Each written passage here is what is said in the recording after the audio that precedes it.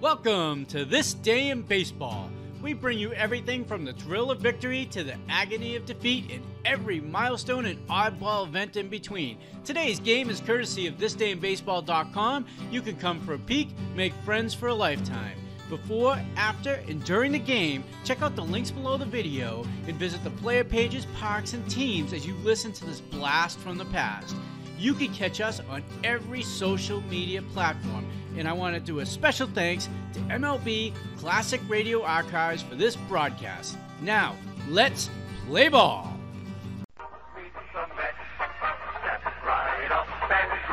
Bring your kitty, bring your wife.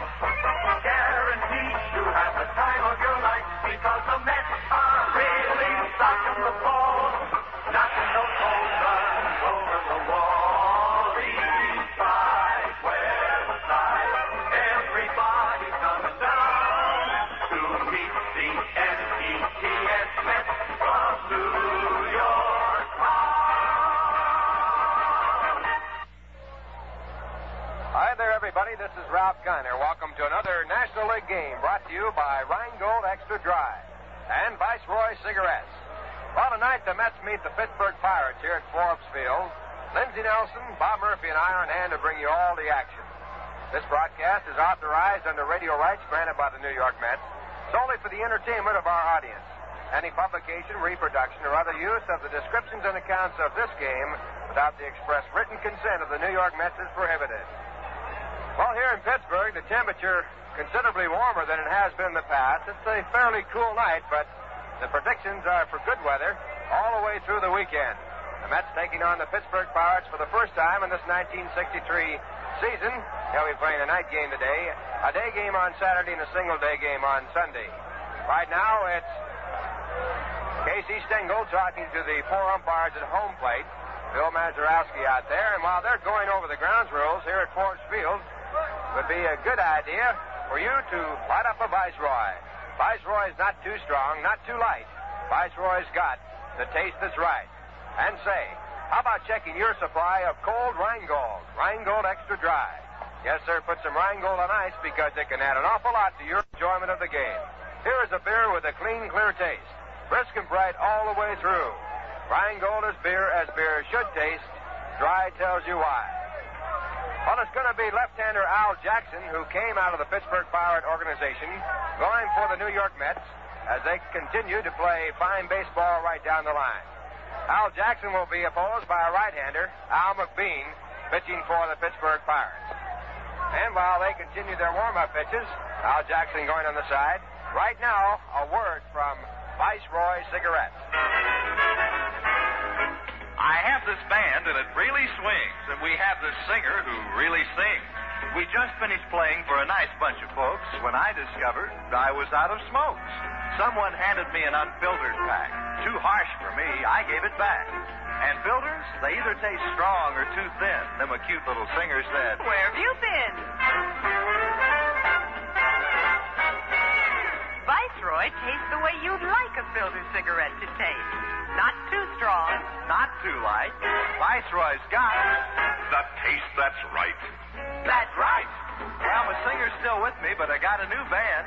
It's round and it's gold, and it's on my left hand. That's right. So now I know, and I'll take all bets. If you smoke all 7 filter cigarettes, you'll find some too strong, Some too light. but Viceroy's got The taste that's right. That's right. Oh, that's right. That's right.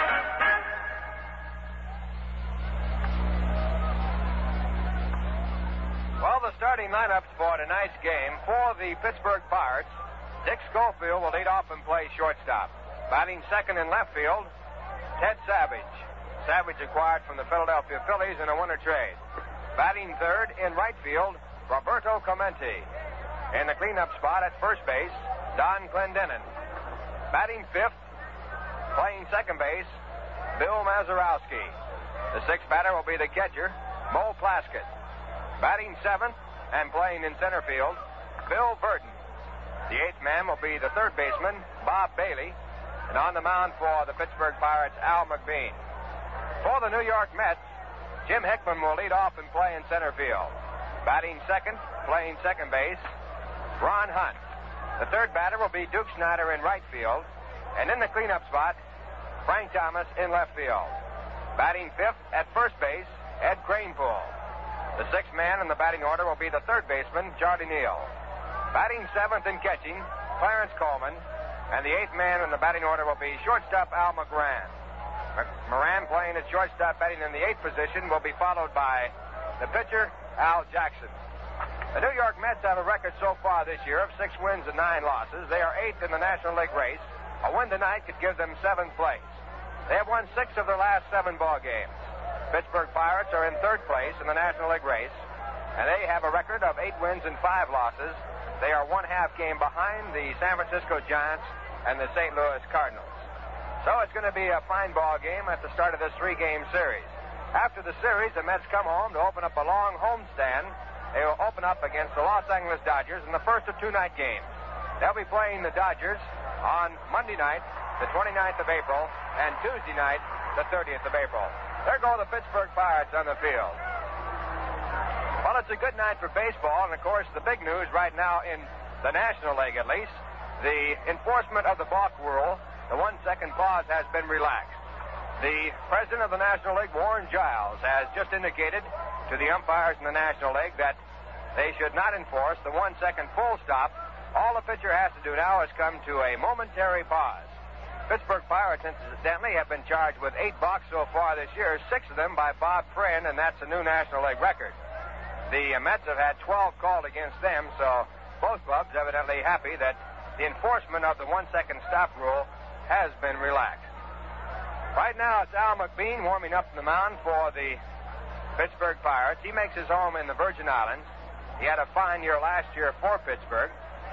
He won a total of 15 games and lost only 10. He'll be opposed by Al Jackson. Forbes Field, a big ballpark. It's 300 feet down the right field line.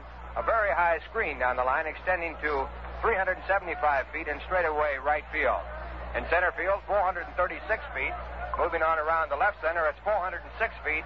And right down the left field line, it's 360 feet. And now, ladies and gentlemen, our national anthem.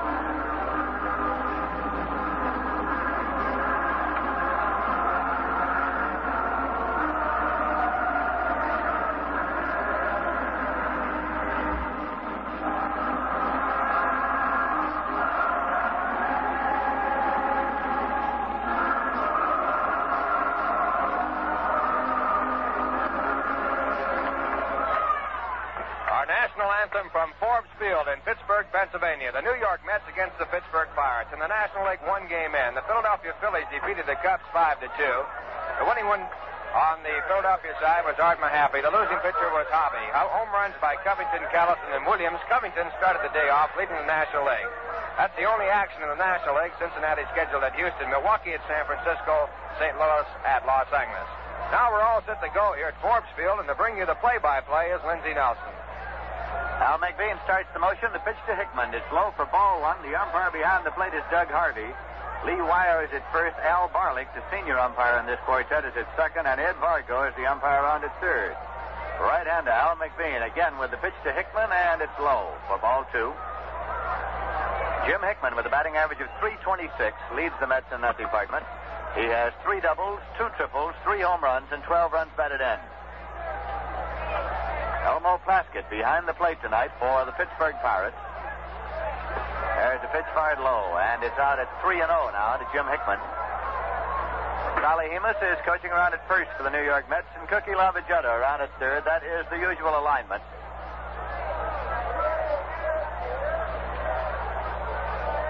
Al McBean now with the 3-0 pitch. And it's low and away. It comes on back. No damage done. There are no base runners except for the fact that Hickman goes down to first on the base on balls as Elmo Plaskett retrieves. And the Mets have a base runner with nobody out, and second baseman Ron Hunt coming up. Batting in the second position and playing second base. So McBean has walked Hickman on 4 pitch balls. That calls for a very brief conference at the mound. Bill Mazeroski coming over from second, and Don Clendenin from first. Rookie Ron Hunt with a batting average of .303 has 2 doubles, 1 triple, 1 home run, and 5 runs batted in. Here's a throw over to first that is not in time.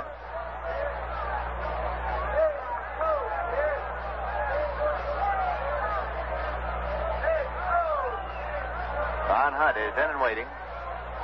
McBean with the pitch, and it's low for ball 1. Bean so far has had 5 pitches, all of them balls.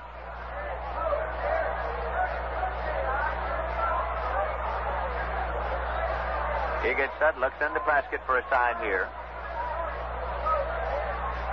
Set as Hickman leads off the bag at first. Here's the pitch, and it's low for ball. 2-0 to Ron Hunt. The Pittsburgh Pirates with an infield of Don Clendenin at first base, Bill Mazeroski at second, Dick Schofield at short, Bob Bailey at third. Ted Savage is in left field, Bill Verdon in center, Roberto Clemente is in right.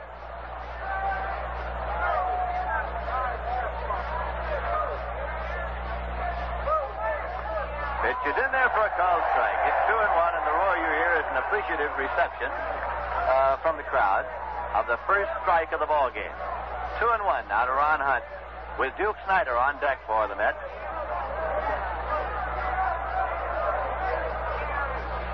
Jim Hickman again takes his lead. McBean with the pitch, and it's a call. Strike 2. 2-2. Ron Hunt was purchased conditionally from the Milwaukee Braves. New York Mets must notify the Braves by midnight May 8th whether or not they intend to keep him. Here's a swing and a ground ball fouled on the first base line. It's out of play. 2-2. And as President George Weiss of the Mets said this afternoon, if they had to make the decision right now, there certainly would be no question about whether or not they keep him. Ron Hunt has been red hot recently as the New York Mets have taken 6 of their last 7 games.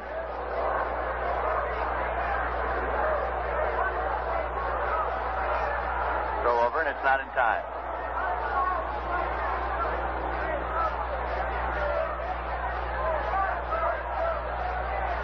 McBean again comes set as Hickman takes his lead. He's running. Here's a swing and a foul pop, and it is taken by McBean, and he throws on over to first. Took it on one hop, then fired on over to first, and it's a fair ball. I beg your pardon. On one big hop, it was down the third baseline, and McBean fielded the ball, threw on to first in time to get Hunt, but Hickman on the hit and run moved safely to second. So if you're scoring, it goes 1-3 as Ron Hunt chopped that one. And it stayed fair as McBean came down to grab it and fire on to first in time to get him. And Duke Snyder's coming up now with a runner at second and 1 man out for the Mets. No score, and we're in the top half of the first inning. Frank Thomas moves to the on-deck circle. Run fired low for ball. Al McBean was hit hard his last time out here at Forbes Field. That was Sunday against Cincinnati. They reached him for 8 hits, got 5 runs in 2 1/3 innings. He lost 8-3. Snyder steps back out as Schofield at shortstop, runs Hickman back to the bag at second. McBean with the pitch, swung on. It's a ground ball, a comebacker taken by McBean. Looks the run. It throws to first in time, no advance. Smash right back to the box. 2 men out. Thomas coming up. Hickman holding at second. Frank Thomas back in his hometown tonight with a batting average of .250. He has 2 doubles, 2 home runs, 6 runs batted in. Yesterday, when the New York Mets defeated the Chicago Cubs by a score of 3-2, Thomas batted in all 3 of the Met runs. Singled in the first inning to drive in a run, and later on hit a 2-run homer. Bean checks, and the pitch to Frank, and it is low and coming on back, but balk was indicated. Balk has been called by the umpire behind the plate, Doug Harvey. So we've had the first balk call of the night. Doug Harvey has called a balk on Al McBean that moves Hickman from second to third with 2 men out. Those of you who are seated in the front boxes downstairs do not interfere with any ball that is still in play. As Ralph Kiner indicated, today Mr. Warren Giles, the president of the National League, did indicate that the rigid enforcement of the controversial balk rule would be slackened and relaxed. McBean now turns to work straight away. Pitch to Thomas is low. Foul ball.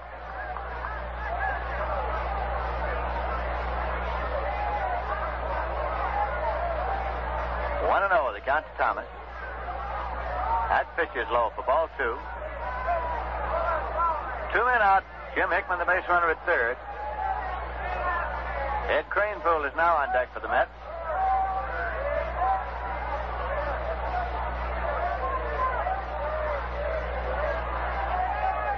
Frank Thomas, of course, came to the major leagues with the Pittsburgh Pirates and first game stardom right here at Forbes Field. That pitch a little high and a little tight. It's 3-0.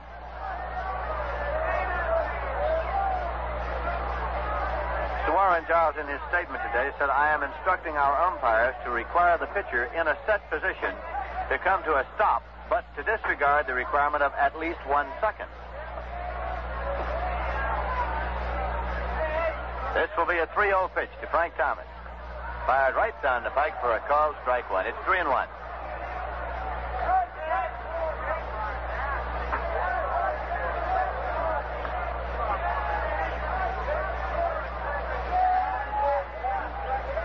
Frank is waiting. It's low, ball 4. He walked him. That is the second walk given up this inning. Gives the Mets runners at first and third. And will bring up 18-year-old first baseman Ed Kranepool. The rookie from the Bronx has a batting average of an even 300.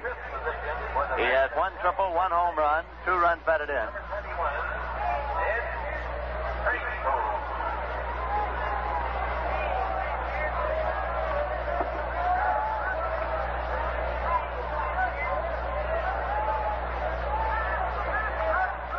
Kranepool's a left-hand batter.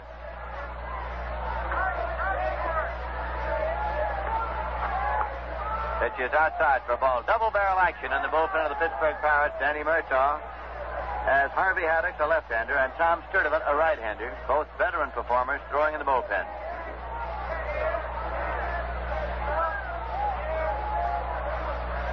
McBean checks, and the pitch is outside for a ball. 2 men out, runners at first and third for the Mets. No score, and a count of 2 balls and no strikes to Ed Kranepool. Charlie Neal on deck. Both the Met base runners put on there by Al McBean.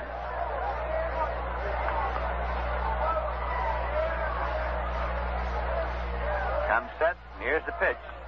It's in there for a called strike. Kranepool was taking it. 2-1.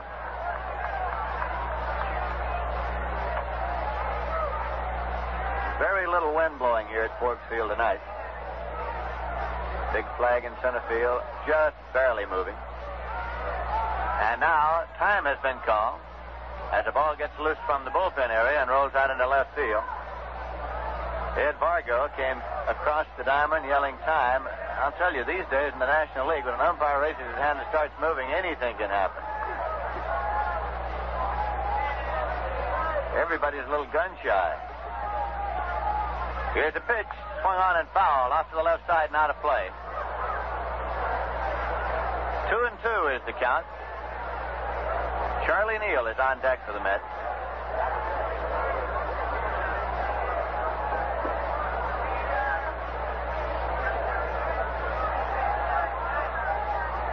McBean getting settled on the mound, looking into Elmo Plaskett behind the plate.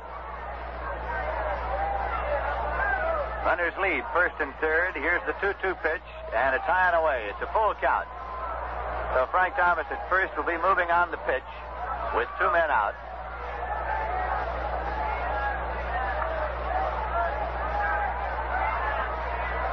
The Mets trying to cash a scoring opportunity in the top half of the first inning. Hickman, the base runner at third, leads down the line. Thomas moves. Here's a pitch, swung on it, fouled off. It's out of play. The count holds at 3-2 to head Kranepool.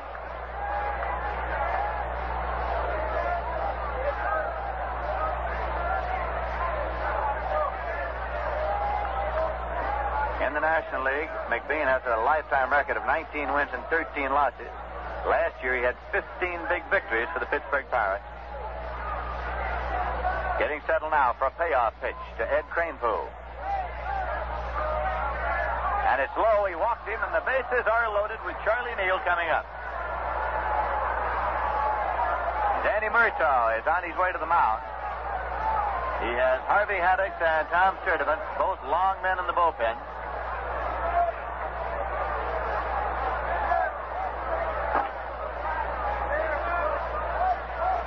Alvin O'Neill McBean awaiting the arrival of the skipper to talk things over.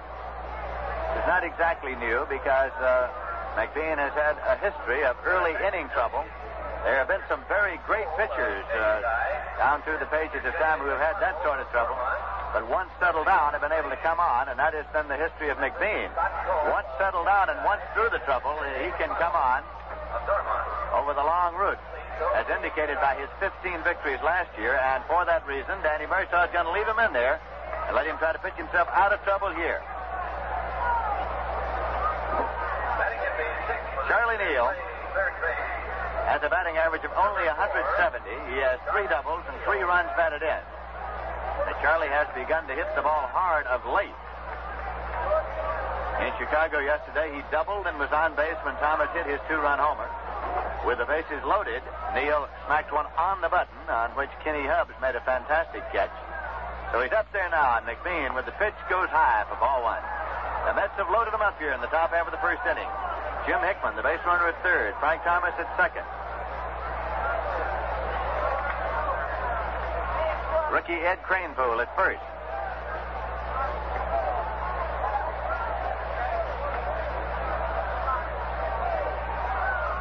Pitch to Neal is low for a ball. It's 2-0.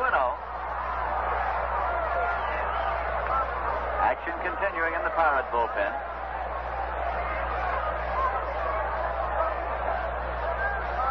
Neal takes a look down to Cookie Lavagetta, the sign man at third.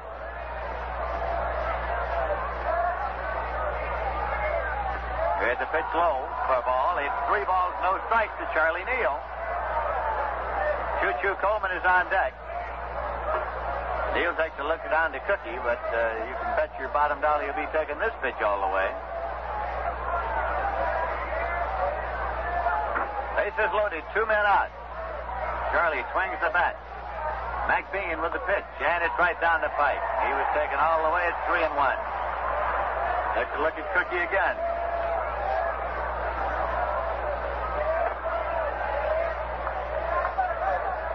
Here's a 3-1 pitch. It misses everybody. It's ball 4. A run is scored. And rounding third is Thomas, holding up as Plaskett retrieves and fires to the pitcher covering. The Mets still have the bases loaded as they have scored the first run of the ball game, lead 1-0. And right now, in order to allow our stations to identify themselves, we pause now for station identification. This is the voice of the Mets in the Northeast, WGY Schenectady. 52 degrees.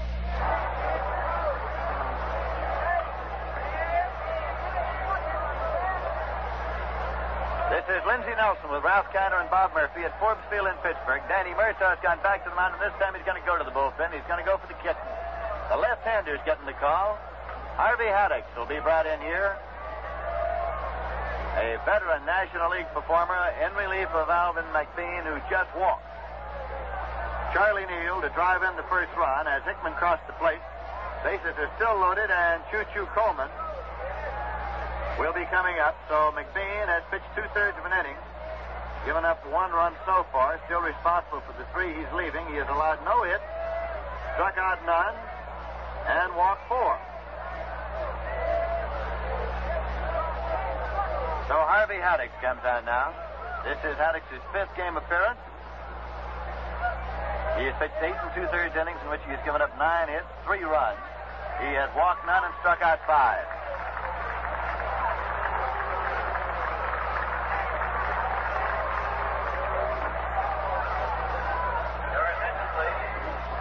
So Haddix gets set to warm up here.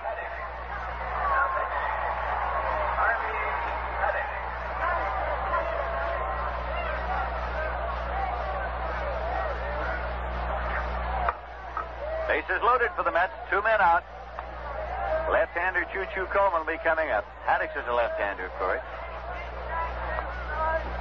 So while he warms up, let's take a look. This afternoon in the National League, Philadelphia Phillies defeated the Chicago Cubs 5-2 as Mahaffey threw a 3-hitter at the Cubs. For the Phils, 5 runs on 8 hits, no errors. For Chicago, 2 runs, 3 hits, no errors. Glenn Hobby started with the loser. Brewer in the 7th, Schultz in the 9th. Wes Covington hitting 429 right now, by the way. Had a homer in the 4th with 2 on. Johnny Callison homered in the 5th with nobody on. Billy Williams homered in the 6th with 1 on to account for the 2 Cub runs. Cincinnati is scheduled at Houston. Milwaukee is scheduled at San Francisco. St. Louis scheduled on the coast against the Los Angeles Dodgers. In the American League, the end of 6 1/2. It is the Washington Senators 8 and the Kansas City Athletics 6. That is the first game of a doubleheader. The end of an inning and a half. The Angels won, the Orioles nothing. The end of an inning and a half, Minnesota Twins 2, the Detroit Tigers nothing. Right now, Choo-Choo Coleman steps in. Haddix starts the motion. Here's the pitch, and it's high for ball 1. Frank Thomas is at third. Ed Kranepool at second. Charlie Neal at first. The Mets lead by a score of 1-0. Tom Sturdivant continues to throw in the bullpen for the Pittsburgh Pirates. Al Moran is on deck. Haddix with the pitch to Coleman. Brings it in there for a called strike.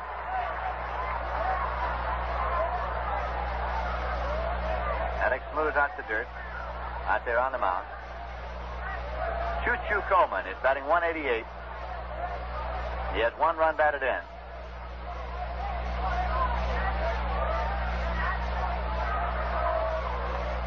Here's the 1-1 pitch. Swung on and foul. Off and out of play. 1-2.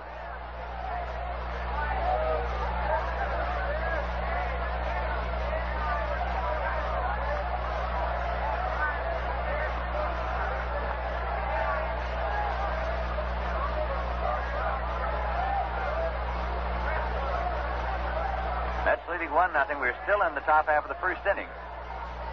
This is the first game of a 3-game series. The Mets will be here again tomorrow afternoon and again for a singleton on Sunday afternoon. The 1-2 pitch to Coleman. Swung on and missed. The left-hander got Choo-Choo and gets the Pirates out of trouble. In the top half of the first, the Mets got 1 run on no hits, no Pirate errors, and 3 men left. The end of a half inning at Forbes Field, the score is the Mets 1, Pirates nothing.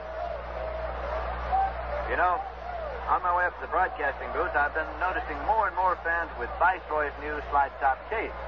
You know, it's really something great. It's crush-proof like a box, but it works far easier. Slides right open and slides shut tight. 1 finger does it. It's the greatest improvement in cigarette packaging since the flip-open box, and it's exclusive with Viceroy.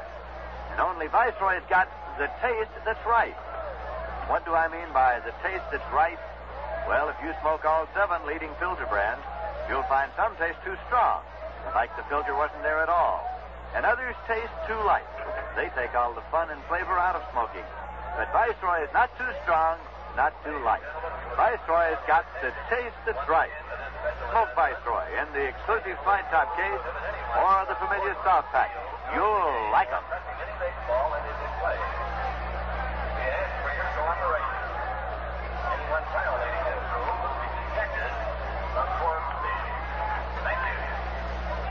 In the bottom of the first, the Pirates will send up Dick Schofield, Ted Savage, and Roberto Clemente to face Al Jackson, a young left-hander on the mound for the Mets.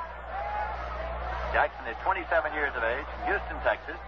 This year, thus far, he has won 1 and lost 1. Last year, he won 8 and lost 20. He had 4 shutouts. Lifetime record in the National League, 10 and 21. Against the Pirates, his former teammates last year, he went 0 and 2. He was an expansion draft selection of the Mets off the roster of the Pittsburgh Pirates. Dick Schofield coming up with a batting average of .306. 2 doubles and 3 runs batted in. He's a switch hitter, so he'll be batting right here against the left-hander Al Jackson. And that's playing an infield of Ed Kranepool at first, Ron Hunt at second, Al Moran at short, and Charlie Neal at third. Frank Thomas in left, Jim Hickman in center, Duke Snyder in right. Choo-Choo Coleman is the catcher. Schofield chokes up on the bat just a little bit. Jackson with the pitch, and it's inside for ball 1. Dick Schofield is a young man who has been hanging around in this Pirate ball club for a long time, waiting for the chance to step in and play regularly. He got the chance briefly in September 1960 when the Pirates made their pennant run, and he performed admirably in replacing Dick Groat. Pitch misses outside for a ball. So this year, with Groat gone to the St. Louis Cardinals, Schofield got his chance, and he is in there batting over .300.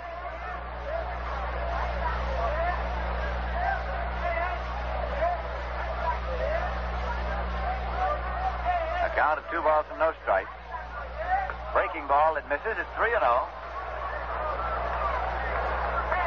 So apparently, the lack of control is a little contagious, as Al Jackson has got out 3-0 on Schofield.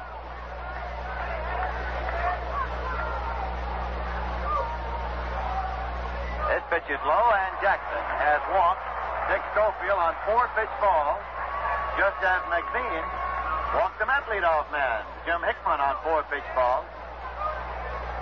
Al Jackson was initially scouted and signed for the Pirates by Jack Berger, who is now the very well-known Pirates public relations director. At that time, Jack Berger was business manager for the Bucks Farm Club at Waco, Texas. Jackson was born at Waco, Texas.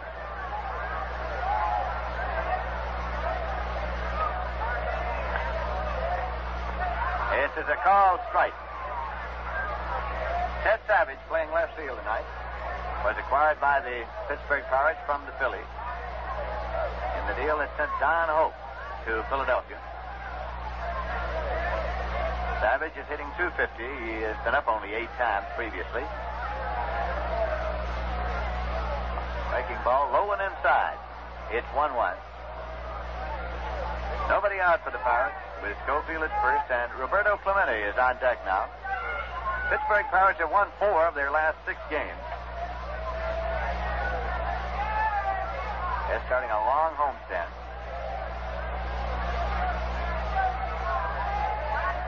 New York Mets, of course, with this series in Pittsburgh, are winding up this road trip.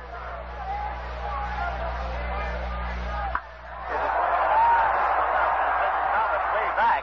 He's at the wall, and this one is gone for a home run for Ted Savage. A 2-run homer for Savage. Schofield comes on around to score. Savage comes on around to score. That is his first home run of the season, his first home run on behalf of the Pittsburgh Pirates, and it puts Pittsburgh out in front here by a score of 2-1. With nobody out, Roberto Clemente's coming up. Ted Savage teeing off with a drive over the left field wall. Clemente is batting .262, right-hand batter. Here's a swing and a miss. He has 2 doubles, 1 triple, 1 home run, and he's batted in 6 runs. There is now action in the New York Mets bullpen. Tracy Stallard is up and throwing. Here's a breaking ball, a comebacker to Jackson. Pivots and pegs on to first. Clemente has grounded out from pitcher to first. There's one away. Don Clendenon is the batter. This is the first baseman who replaced Dick Stewart in the lineup this season for the Pittsburgh Pirates, as Stewart was traded on to the Boston Red Sox. And they foresee future stardom for this fella. He is hitting .283. A double, a triple, 4 home runs, and 7 runs batted in. Pitch is low for a ball. Don Clendenon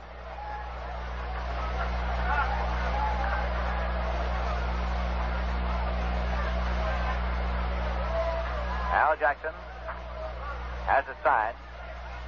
Here's the pitch inside for a ball.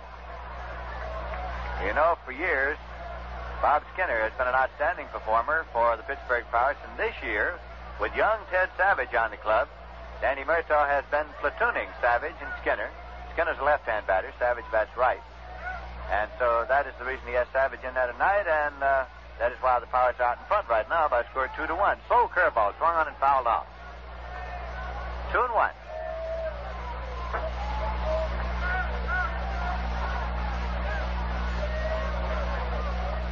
One man out, nobody on base.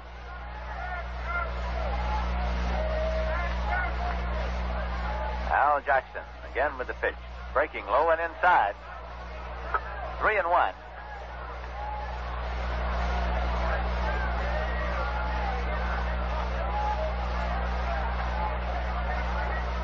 Don Clendenon, tall and rangy, in and waiting. The 3-1 pitch is in there for a called strike. Cut the outside corner. It's out full now. It's 3-2.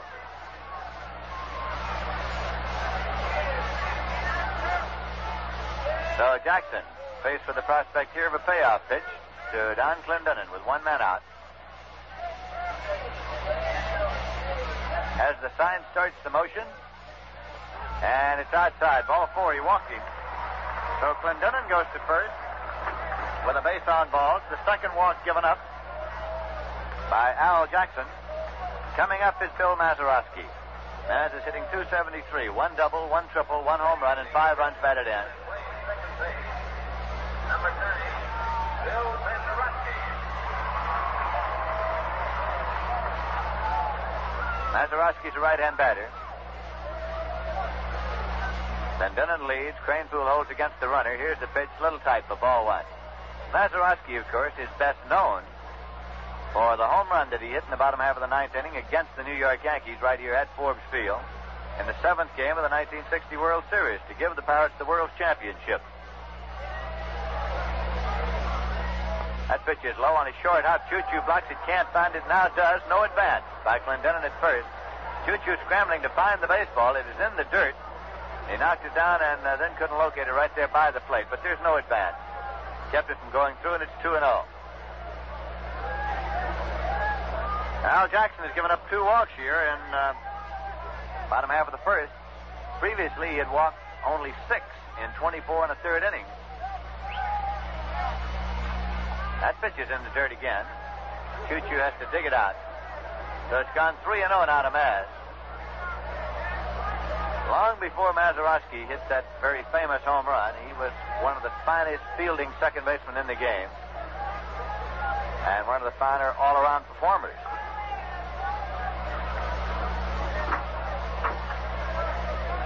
And Dunnan leads. That pitch is outside, and Maz has walked on 4 pitch balls. That is the 3rd walk given up by Jackson.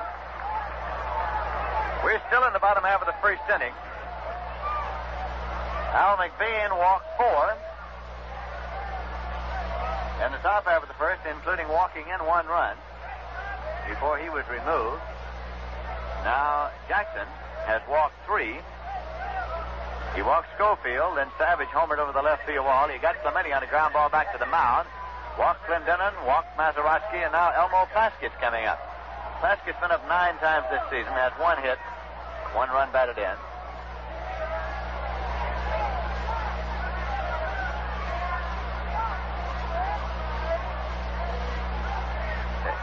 Pitch is low, and Clendenon goes to third, and he is safe at third base. As the throw goes down there, and Charlie Neal with the tag as he dived in head first, but he is safe at third. He was running on Jackson, and big Don Clendenon with long strides ate up the distance down there. Choo-Choo fired it on down to Charlie Neal, but score that as a stolen base for Don Clendenon, which gives the Pittsburgh Pirates runners at first and third. Still only 1 man out. And a count of ball 1 to Elmo Plaskett. New York Mets keep the infield at double play depth with 1 man out here. Pirates lead 2-1. Here's a swing and a ground ball going foul and on down past Frank Osiak, the coach at third. Ron Northey is the coach at first for the Pittsburgh Pirates.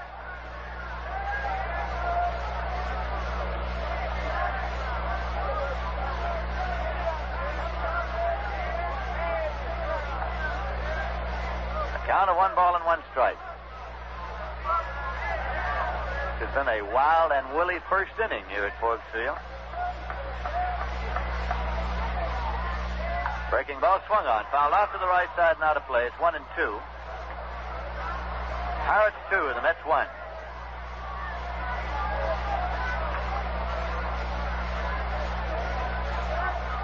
Tomorrow afternoon we'll be on the air at 1:30 p.m. New York time, and Sunday we'll be on at 2 p.m. New York time.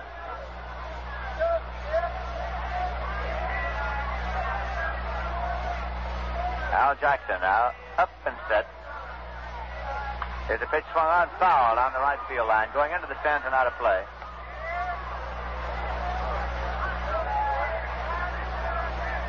Elmo Plaskett getting into the Pirate lineup now. Smokey Burgess and Pagliarone both ailing at this time, and so he's getting a big chance. Last year at Asheville in the Sally League, played everything but shortstop and pitcher, and he won the Sally League batting title and the Most Valuable Player award. He belts this one deep to left. If it stays fair, it's going to be way back there, and it is a foul ball. Plaskett got around on that one and pulled it down to the left corner, out in the portions of Shenley Park, but foul. So he comes back to the plate with a count of 1 ball and 2 strikes. On the basis of his performance at Asheville last year, Pirates are extremely high on Elmo Plaskett. They call him Mo.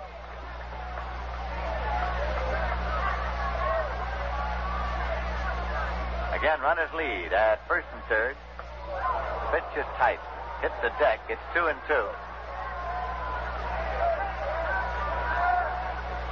Bill Verdon is on deck for the Pirates. This is the first meeting of the season between the Mets and the Pirates.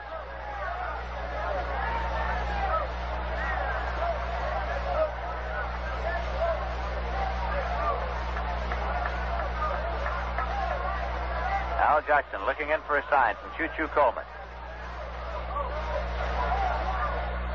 Here's a pitch swung on. It is a ground ball going up the middle, going through for a base hit. Glendenon comes on to score. Mazeroski holds at second. And Plaskett is on with a ground single up the middle with a run batted in. And the Pirates lead by a score of 3-1. Still only one man out, and Bill Verdon is coming up now for Pittsburgh. Bill's a left-hand batter, hitting .292. 2 doubles, 5 runs batted in.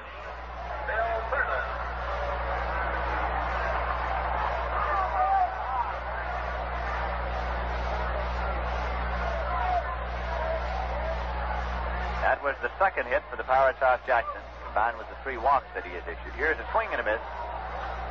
Strike 1.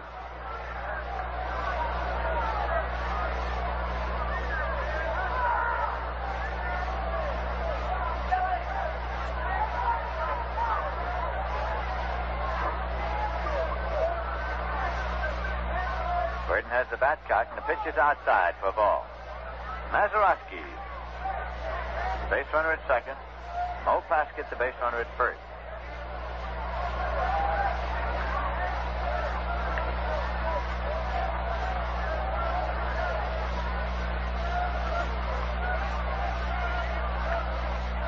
Jackson with the pitch, swung on and missed. Breaking ball. 1-2. Rookie Bob Bailey is now on deck for the Pirates. We're still in the bottom half of the first inning, with the Pirates leading by a score of 3-1.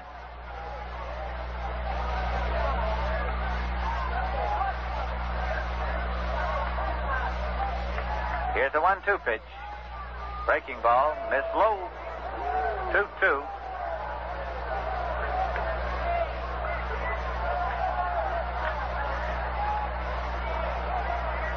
Jackson takes a look around the outfield. Still only one man out for the Pirates here. Casey Stengel on the top step of the dugout, wondering what he can do to stop all this.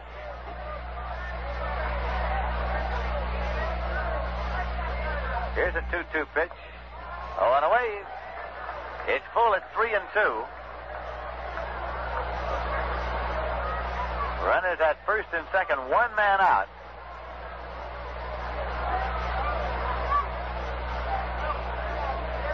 Center fielder Bill Verdon waiting.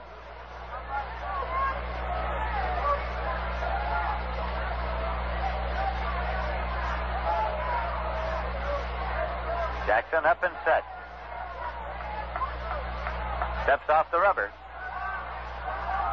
And the crowd, of course, starts to cry a balk. Now he's up and set again. And not going. Here's a pitch swung on. It's a fly ball to left field. Thomas moving over. Hickman's there. Thomas puts it away. No advance. So Verdon has flied to left. 2 men out. And that'll bring up 20-year-old rookie Bob Bailey. He gets a hand. He's batting .277. 2 doubles, 2 home runs, and 4 runs batted in. This is a young man who took over the third base position, vacated by Don Hope. It was the confidence that the Pirates had in the future of this young fellow that made it possible for him to deal Hope.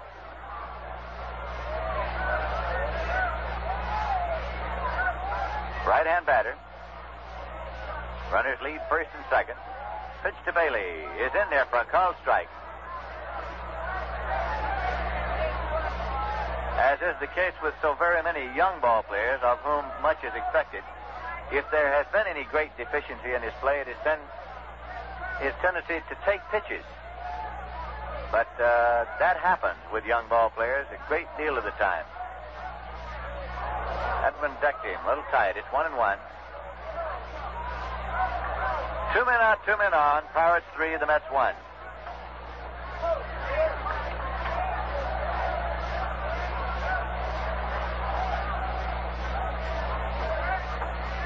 Again, Al Jackson is set. The 1-1 pitch. Taken inside, started to go and held off. It's 2-1.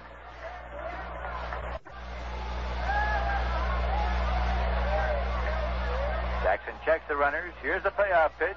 Swung on as a high hopper down to third. Taken deep by Neal. He'll have to go across the diamond. He does, and just in time. He got him to retire the side. So in the bottom half of the first inning, the Pirates got 3 runs on 2 hits. There were no errors. 2 men left. So at the end of 1 full inning of play at Forbes Field in Pittsburgh, the score is the Pirates 3, the Mets 1. New York Mets will be playing here again tomorrow afternoon, and they'll be here on Sunday afternoon to wind up the current homestand. The Mets will be coming home on Sunday night, and then on Monday night will play their first night game of the season at the Polo Grounds against the Los Angeles Dodgers. The Dodgers will be in on Monday night and Tuesday night. We checked with the Mets ticket office today, and we're told that there are plenty of good seats available for the Monday and Tuesday night games. A lot of fans perhaps thought that all the good seats were gone. That isn't true at all. There are plenty of them available for Monday night and Tuesday night as the Dodgers come in, bringing Don Drysdale and Sandy Koufax, Tommy Davis and Maury Wills, Bill Skowron and Ron Fairley, Willie Davis, Frank Howard, Leo DeRocher, Walter Alston. Duke Snyder will be playing against his former teammates for the first time. The gates will be open at 5:30 p.m. That's a half hour earlier than usual. Gates will be open at 5:30 p.m. on Monday evening for the game between the Dodgers and the Mets. Right now, we pause for station identification. 8:10 on your dial, WGY Schenectady. 9 p.m. by the General Electric clock.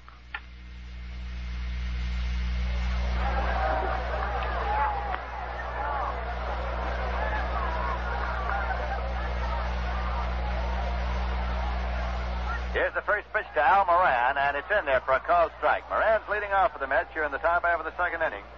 Batting number 8 in the batting order. Been up 34 times, has 6 hits. He has batted in 2 runs. He has 1 double and 1 triple. That pitch comes in on 1 big hop. Harvey Haddix pitching for the Pittsburgh Pirates.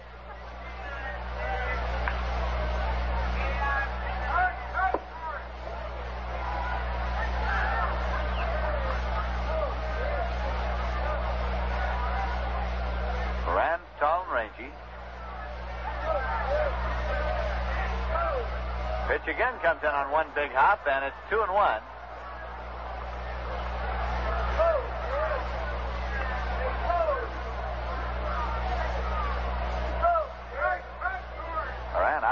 box at the moment. Now he comes back in. Jay Hook is scheduled to work for the Mets tomorrow afternoon.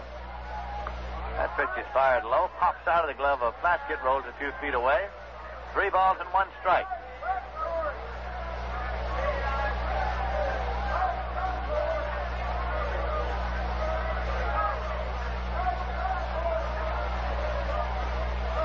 Haddix looking in to get a sign, has it, starts the motion for the 3-1 pitch.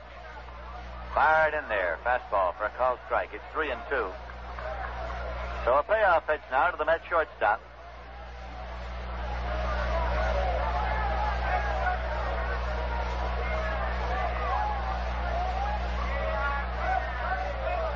Haddix has the sign, starts the motion.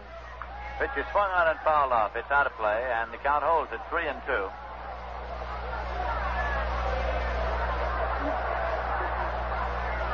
Harvey Haddix on the mound. Has not issued a walk this year as yet.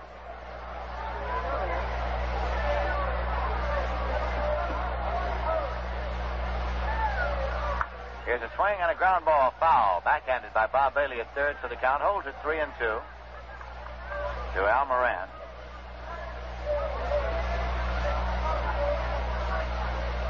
This is Haddix's 12th season in the Major League. He can be used interchangeably as a starter or in relief, used as a long man here tonight coming in the first inning. Here's a payoff pitch. Swung on, foul back, out of play. The count holds at 3-2.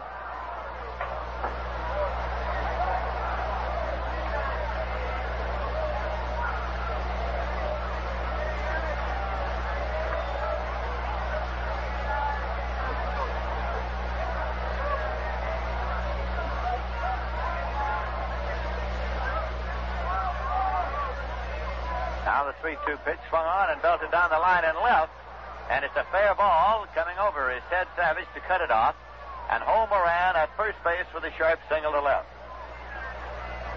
So the Mets open up here in the top of the second with a single to left, and that'll bring up pitcher Al Jackson. That is the first hit for the Mets in the ballgame. They scored a run in the first, but on 4 walks issued by McBean. Then Harvey Haddix came in to strike out Choo-Choo Coleman. Pirates lead by a score of 3-1, and Jackson now wants to walk down and get checked out thoroughly with Cookie Lavagetta, the coach at third, to see exactly what the sign is. Jackson himself has very excellent speed, so that even in a sacrifice situation, with the ball on the ground, he is a threat to get on there because he can fly.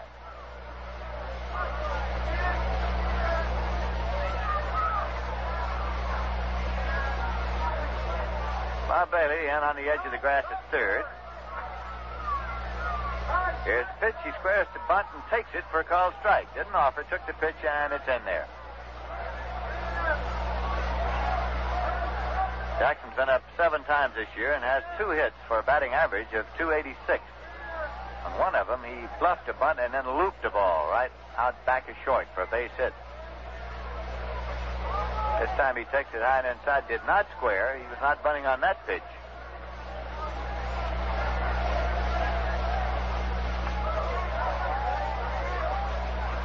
Al Moran, the base runner at first. Here's a throw over. Clendenon takes it, but Moran's back safely.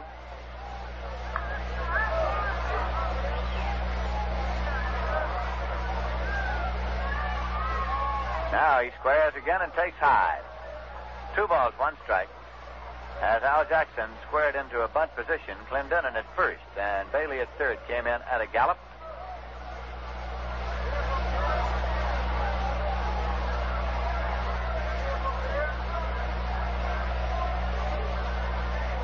He squares again. This time bunts the ball down the third baseline. Bailey takes it. He'll go to first base, and he does in time. With Maz covering over there, if you're scoring, it goes 5-4. Sacrifice. Moves Moran to second. 1 away. Jim Hickman coming up now. He's been up 1 time, and he walked, and later scored the only run that has been scored by the Mets tonight. Mo Plaskett out to check with Harvey Haddix.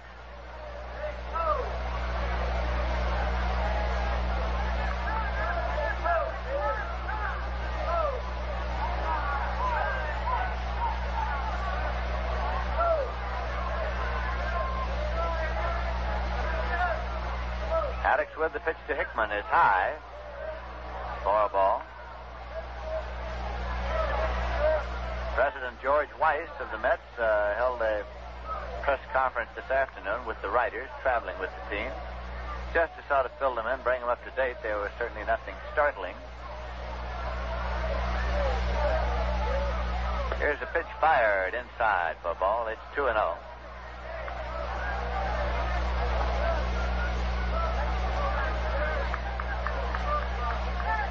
Pirates 3, the Mets 1.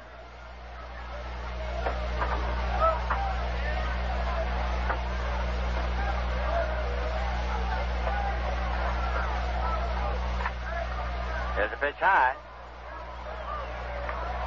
There's out 3 balls to Hickman. New York Mets, of course, gradually have been getting themselves into the record books of this season. First, they had to get that first victory, and then they had to get the first road victory, which was achieved in Chicago, and they're trying tonight to get their first night game victory. They won none and lost 3 at night this season. Pitch to Hickman is high, and he walked for the second time tonight to give the Mets runners at first and second, 1 man out, and second baseman Ron Hutt coming up. That is the first walk issued by Harvey Haddix this season.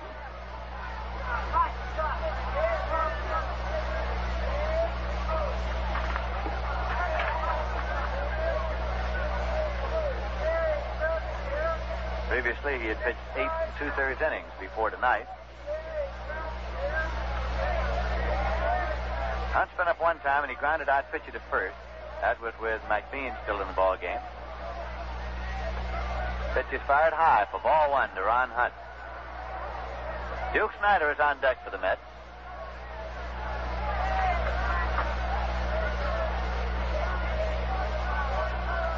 We're in the top half of the second inning. Tom Sturdivant is up and throwing again in the bullpen now for Danny Murtaugh's Pirates. Pitch to Hunt is swung on, and there's a fly ball down the right field line. Roberto Clemente is going over as far as he can go. This one's a foul ball. In the stands and out of play. Right down the right field line.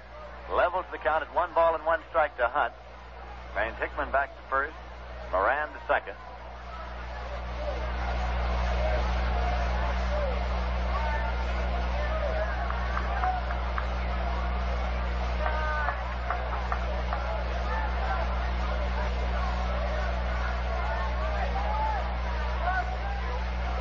Haddix checks the runners now. And the pitch to Hunt. Low in the dirt, dug up by Mo Plaskett. 2-1.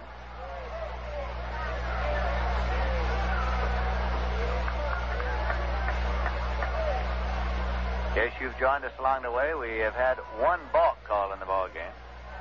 Called on McBean in the top half of the first inning. Here's a pitch to Hunt, swung on, fouled off to the right side and out of play. 2-2 to the rookie second baseman.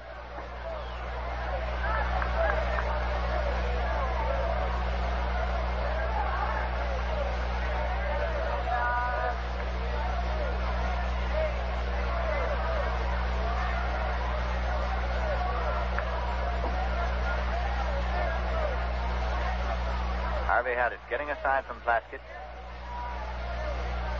Set, runners lead. Here's the pitch swung on, and there's a high pop going into short right. Clemente is there. Moran is tagged, but he simply comes about 1 step off and stays right there. No advance on the fly ball to short right, taken by Clemente. And that will bring up Duke Snider. New York Mets have potential tying runs on base here in the top of the second. Snyder's been up one time, and he grounded out. Pitcher to first. Facing left-hand pitcher Harvey Haddix.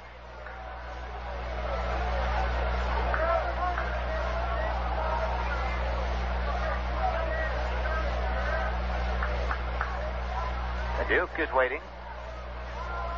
Pitch is swung on and missed. Strike 1. Frank Thomas is on deck for the Mets.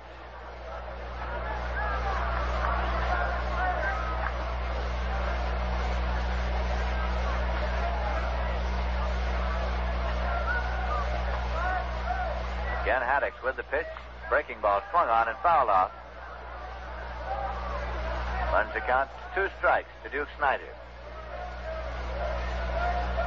Duke has a batting average now of an even 200.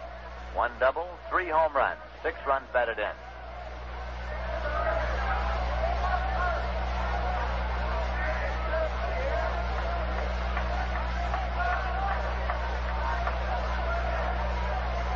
Haddix looking in.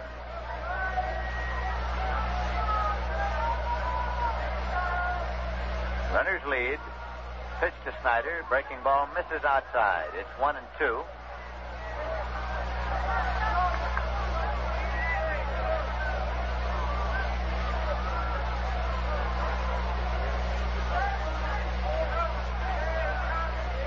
Snyder swings the bat. Harvey Haddix working slowly, easily on the mound. 1-2 pitch, swung on and missed. Strike 3. He struck him out, and Snyder becomes the second strikeout victim for Haddix. In the top of the second, the Mets got no runs on 1 hit, no errors, and 2 left. And at the end of an inning and a half, the score is the Pirates 3, the Mets 1. And now a word from Viceroy Cigarette. We're the Brothers Four with a story about our friend, Mr. Frog. Right now, we find that frog in the midst of a search for a new filler cigarette. He tried a Viceroy cigarette, I think I'm going to like it. He found they had the best taste yet, The taste that's right. After trying all 7 leading filter brands, Mr. Frog is now a Viceroy fan,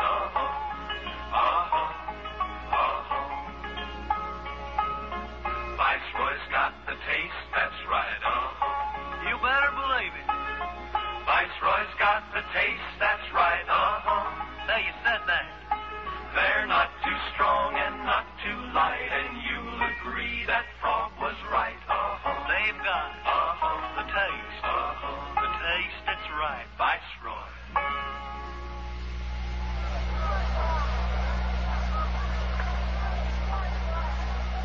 In the bottom half of the second inning, the Pirates will send up pitcher Harvey Haddix. Bats left against the left-hander, Al Jackson, still in there for the Mets. Here's the windup in the pitch. Outside for a ball. Charlie Neal, even with the edge of the grass at third base against the left-hand batter Haddix. Again the pitch, and it's outside for a ball. 2-0. Jim Hickman in center, shaded slightly toward left on Haddix.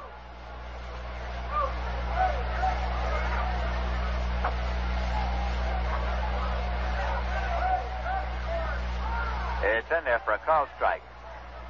2-1.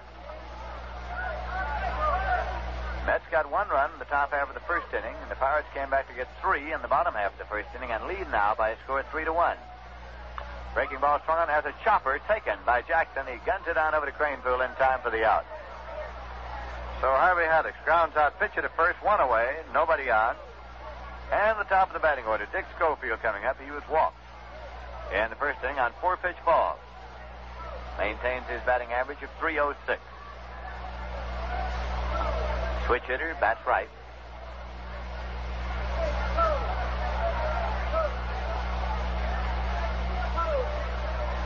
There's a pitch in there for a called strike to Schofield.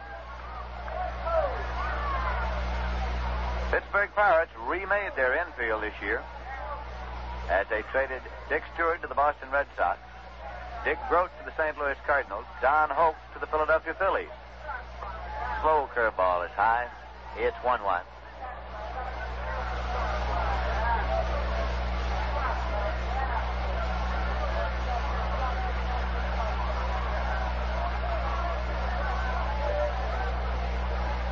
Here's the 1-1 pitch to Schofield. Swung on and tipped off, and the bat slipped out of his hand and went all the way down to third, where it is retrieved by Charlie Neal. Got a little piece of the ball right back into the glove of Choo-Choo Coleman. 1 ball and 2 strikes to Schofield.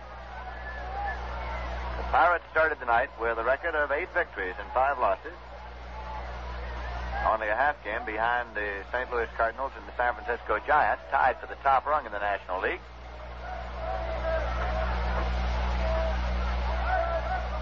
Here's a pitch, just missing. High for ball.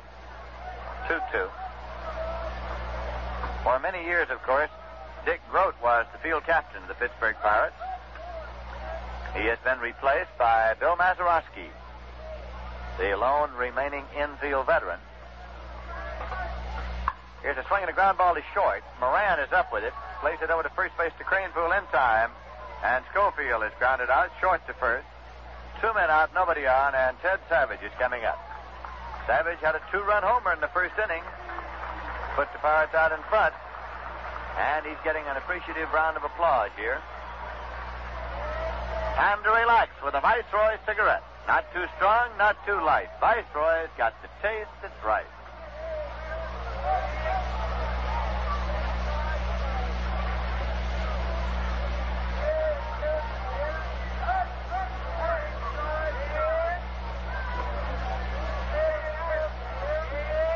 Ted Savage, with a batting average of .333.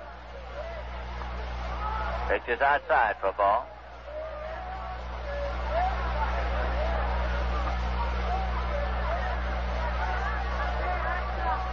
Of course, he's been up only 9 times and has 3 hits.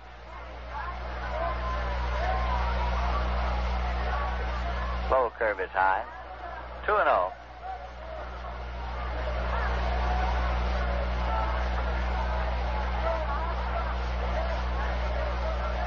The Mets and the Pirates opening up a 3-game series tonight here at Forbes Field.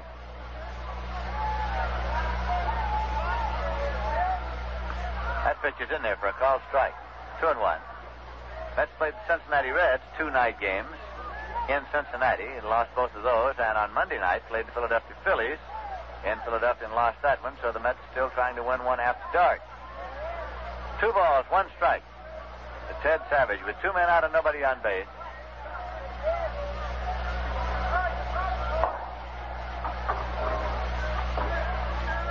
Jackson with the 2-1 pitch, fired low. 3 balls, 1 strike.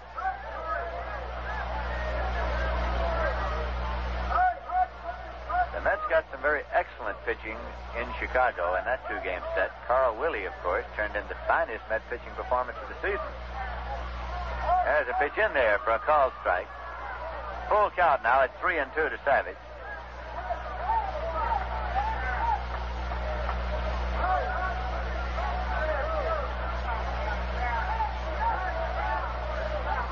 So it'll be a payoff pitch from Al Jackson to Ted Savage. On the way. Swung on, and it's a fly ball to left center. Hickman is over. Thomas is over. Thomas calls, and Frank puts it away to retire the side. So Al Jackson settles down to get the Pirates out in order in the bottom of the second. No runs, no hits, no errors, none left. At the end of 2, the score is the Pirates 3, the Mets 1. Well, of course, with the new baseball season underway, you'll want to get all the information you can about the new ball players and about the new baseball teams, the New York Mets, and the 1963 official New York Met yearbook is now available. This year's edition has Mr. Met on the front cover. Inside, there are over 100 pictures. There are biographical and statistical data about your favorite Met players. In addition, there are stories about Casey Stengel, the coaches, about Shea Stadium, the Stadiorama scoreboard, lots of highlights about last season, information about the Met farm clubs, about the men behind the scenes. There's a complete page of players' autographs. To obtain your copy of the 1963 yearbook, send 50 cents for each copy to Met Yearbook, Polo Grounds, New York 39, New York. Also, the Met yearbook may be obtained at the Met ticket office at Pennsylvania Station and the Met ticket office at Grand Central Station as well. We'll be going now to the top half of the 3rd inning. And coming in here, a fellow who spent a lot of great years here at Forbes Field in Pittsburgh. And when he was giving you the rundown before the ball game, we were interested to see him look way down in the corner to see the 360 sign because he made a living out of hitting balls over that fence and had to look to see how far it was. Coming in here now is Ralph Kiner. Okay, Lindsay, you know, it looks even further now. When I first came in here, I said, oh, no, it can't be that far away. But they built a nice little thing called Greenberg Gardens out there, and that helped a little bit. dropped the distance down to 335. Here's the first pitch to Frank Thomas, who has done well in this park, and is fouled back on the screen for strike one. Frank started his career here in center field in Forbes Field after some fine years in the Pittsburgh Pirates organization. One time, Frank hit 35 home runs here. Here's the one-strike pitch by Harvey Haddix, a curveball that's outside for ball one. Haddix came in the game in place of Al McBean, the starting pitcher. Since he has been in, he has given up only one base hit. Now the pitch back to Thomas, hit sharply on the ground down to Schofield. Schofield comes up. He underhands the first in time. Dick Schofield at shortstop played that ball a little shaky. He pulled up off of it, got it in the very end of his glove, and did make the play to first base. This infield here at Forbes Field is a tough infield. It's very, very fast, very hard. So one out now as Haddix works here in the top of the third inning, and the batter coming up is Ed Kranepool. Thomas walked his first time up, so he is now 0 for 1. Here's Ed Kranepool, who also walked. Left-hand batting first baseman, and he tries to check a swing. It'll cost him a strike. He went too far. Haddix real tough on a left-hander. He has a big curveball. Now the left-hander back to the plate, and he gets another strike on a curveball, strike two. Again, Kranepool trying to hold up, but going too far. He's been fooled twice in a row now.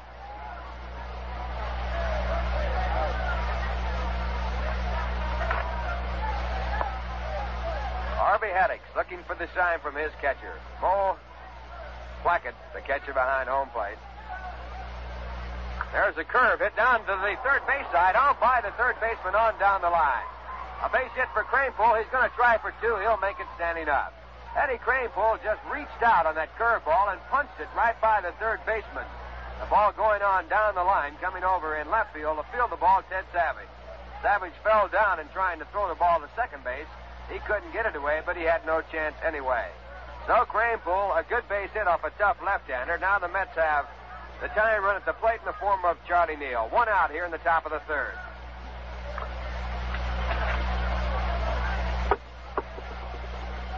Charlie walked and forced in a run his first time up. He has driven in the only run of the game for the Mets. And his first pitch is fouled away, strike one. The score 3-1 in favor of the Pittsburgh Pirates. They scored their 3 runs in the first inning.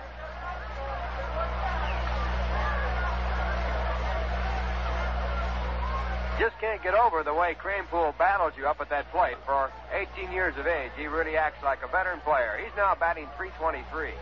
Here's a high fastball to Neal. Pitch out of the strike zone. 1 ball and 1 strike.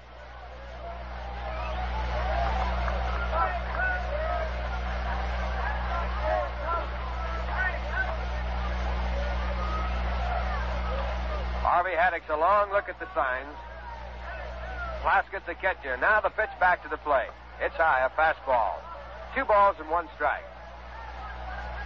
First inning of this game took 50 minutes to play. The Mets set 7 men up. The Pittsburgh Pirates sent up 8. Mets picked up 4 walks in their inning, no hits. Pirates had only 2 hits. One of them a 2-run home run by Ted Savage. They, in turn, received 3 walks in their half of the inning. There's a swing and a miss by Charlie Neal. 2 balls and 2 strikes now.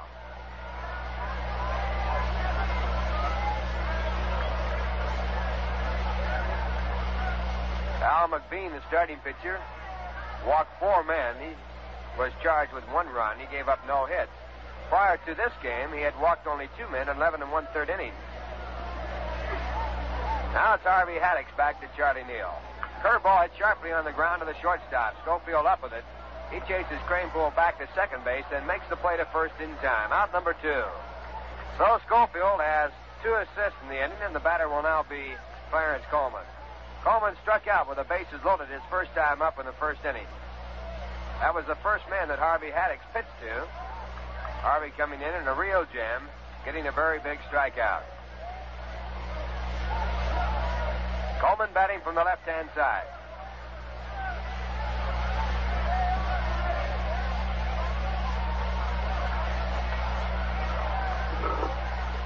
And the first pitch, a ball to Choo-Choo.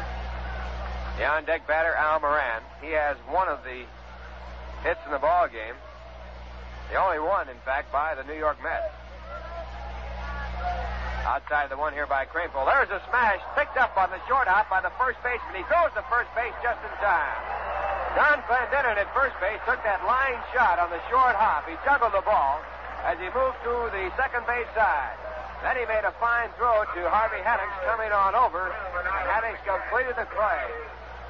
And now we have the side out in the inning for the Mets. No runs on one hit. No errors, one man left, and the score at the end of 2 1/2 innings of play. The Pittsburgh Pirates 3, the New York Mets 1. Say, if you like music, I think you'll love this. Oh, the brisk, bright taste of Rheingold is what good food deserves. It goes with dips, potato chips, and even with hors d'oeuvres. Oh, it's sure to please when served with cheese. Its flavor is brisk and bright. A sparkling glass of Rheingold beer enlivens up each bite. Alone it's fine, or when you dine, and next to food it's placed. A glorious glass of Rheingold, it's beer and beer should taste. Rheingold Extra Dry is brewed of the choicest ingredients, the long, slow, costlier way, for flavor that's brisk and bright and clean clear through. It's beer as beer should taste. Dry tells you why. My beer is Rheingold, it's the dry beer. Think of Rheingold whenever you buy beer. It's not bitter, not sweet, it's the dry flavor treat. Won't you try extra dry Rheingold beer?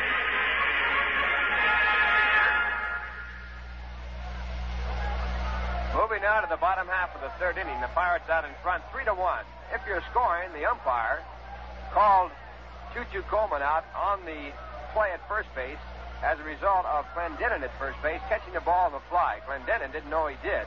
He made the play to Harvey Haddix anyway. So if you're keeping a regular book, it'll go as a lined out to the first baseman. Here's the first pitch now as Al Jackson works here in the bottom half of the third. It's low for ball one. Leading off here for the Pittsburgh Pirates, Roberto Clemente. It'll be Don Clendenin after Clemente, and then Bill Mazeroski. Jackson now with his next pitch. It's outside. 2 balls and no strikes. Clemente was out on the ground ball back to the pitcher's mound his first time up. He has 11 hits and 43 trips to the plate. He's batting .256. Left-hander Al Jackson, 27 years of age, working on the mound for the Mets. He's a former Pittsburgh Pirate. Now he misses again for ball 3. Al's control has been off so far in this game. He has given up 3 walks while giving up 2 base hits. One of the hits, a 2-run home run by Ted Savage. Pirates scored 3 runs in their half of the first inning. Now the 3-0 pitch, a breaking pitch on the outside corner for strike 1. Clemente was on his way to first base. So he comes back. The count now 3 balls and 1 strike. Jackson had a record of 1 win and no losses for the Pirates in his major league career for them. Now the 3-1 pitch. Slider hit down the right field line out of play. So that fills it out at 3-2. Roberto Clemente leading off for the Pittsburgh Pirates here in the bottom half of the third.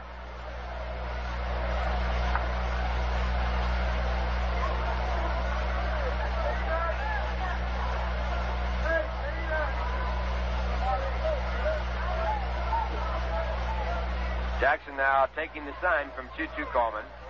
Clemente deep in the box, and now the 3-2 pitch. Fouled away, and the count will stay at 3 balls and 2 strikes. Only one other game underway in the National League right now. Cincinnati playing at Houston. The Colts lead the Reds by a score of 1-0 after 2 innings. Jim Maloney going for Cincinnati against Bruce. 1 game completed in the National League. Philadelphia Phillies defeated Chicago 5-2. Mahaffey, the winning pitcher. Now Jackson back again at 3-2. So the count holds as Clemente fouls it away. Milwaukee is scheduled at San Francisco. St. Louis at Los Angeles in the other 2 games in the National League. The American League, it's all tied up at the end of 9 innings. Washington coming back to tied up with 1 run in the bottom half of the 9th inning. As they move to the 10th, the score is 10-10. That's the first game of 2. There's a swing and a miss on the 3-2 pitch by Al Jackson. And Clemente goes out for the first strikeout victim. And now coming up with 1 out will be Don Clendenin.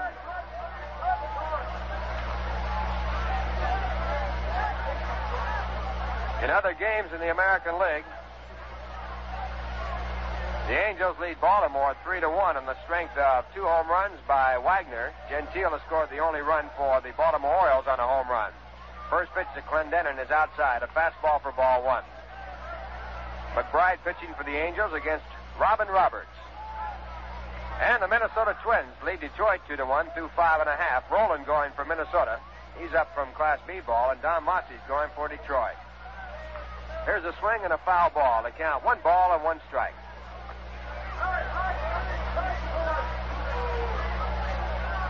Don Clendenin, the batter. He walked his first time up.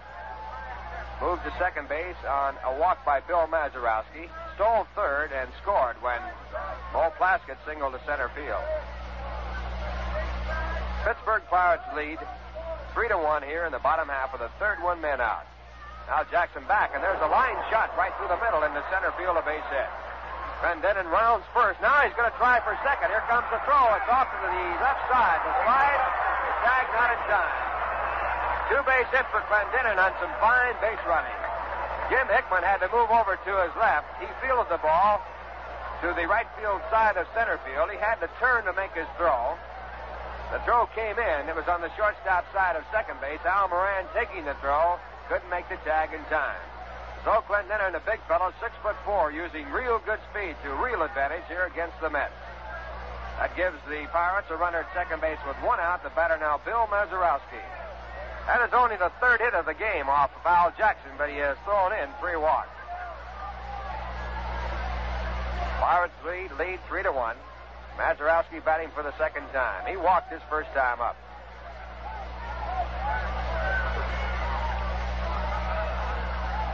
Jackson moving off the pitching rubber. As time is called. Now Jackson on top. And his wheel around to second base chases Clendenin back. No one covering.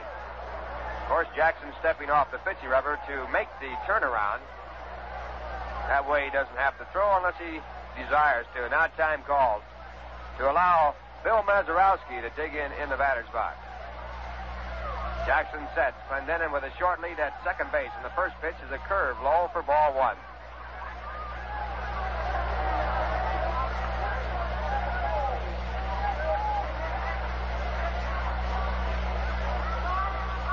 One ball count. 1 man out. Bottom half of the third. Left-hander Al Jackson with a record against the Pirates of no wins and 2 losses. The only 2 pitchers to win ball games against Pittsburgh. Jay Hook, who's going tomorrow. Here's a foul ball. While we have time, we'll pause for station identification. This is the voice of the Mets in the great Northeast, WGY Schenectady. 25 minutes until 10. Ralph Kiner along with Lindsey Nelson and Bob Murphy from Forbes Field in Pittsburgh. The other pitcher to win a ball game against Pittsburgh, the left-handed Bob Miller. He's no longer with the club.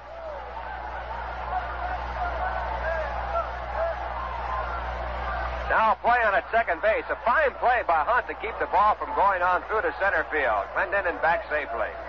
The throw was on the shortstop side at second base, and Hunt had to go over and make a real good play to keep the throw from going through.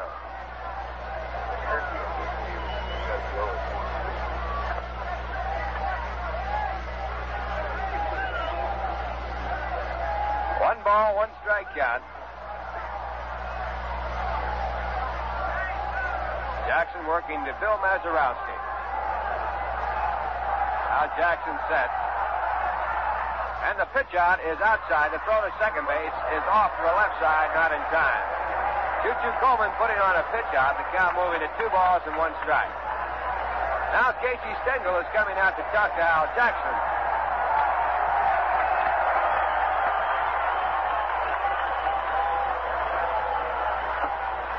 So manager Casey Stengel evidently coming out to tell Jackson to worry a little bit more about Bill Mazeroski, although there's a real reason for the fact that Jackson has been working on Clendenin. He stole 16 bases last year for the Pittsburgh Pirates. He led the club in that department. And already here tonight, he has 1 stolen base. Warming up in the bullpen for the Mets is Tracy Stoddard. He was up before. Pirates scored 3 runs in the first inning off Al Jackson, and Stoddard was up throwing there. Now Casey gets a hand as he goes back to the dugout, which is something you'll never see on other managers in baseball. Casey getting a hand everywhere he goes.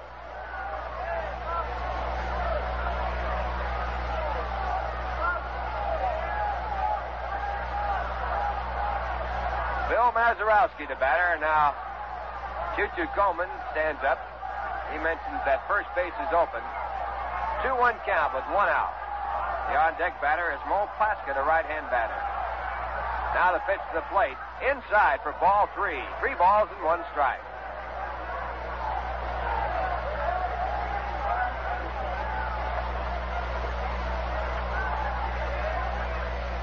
Mets trying to put on another play at second base. Ron Hunt moving him back at second, but Clendenin getting back to the bag to stop any more action.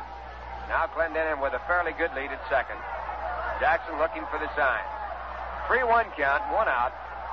Bottom half of the third inning. Now Jackson stepping off the pitching rubber as Clendenin dances around at second base. Time called, and Bill Mazeroski steps out of the batter's box. Here's Jackson on top again, and here's his pitch. It's low, ball 4. So Mazeroski walks. The Pirates now have runners at first and second. That is the 4th walk issued by Jackson in the game, and now time is called as Charlie Neal comes to the mound to talk to Al Jackson. Also going out is Choo-Choo Coleman.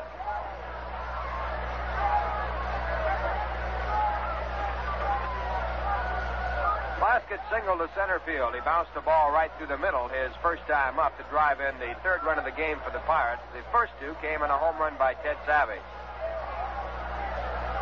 He has 2 hits and 10 times up so far this year.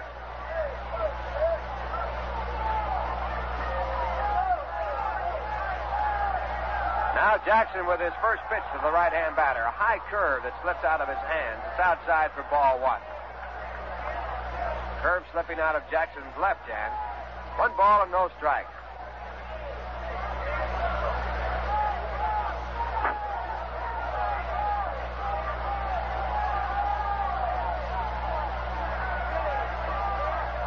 Plaskett hit a curveball his last time up, and now the pitch back, a curveball popped up.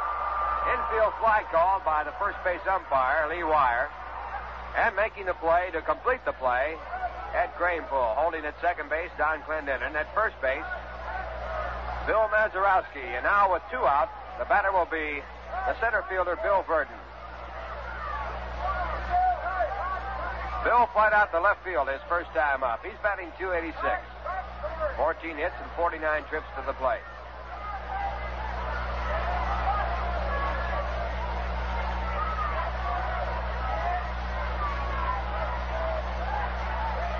Once again, Clendenin moving around at second. Here's the first pitch. It's a curveball over. That time, Clendenin was caught as the pitch was made, only about 2 feet from second base.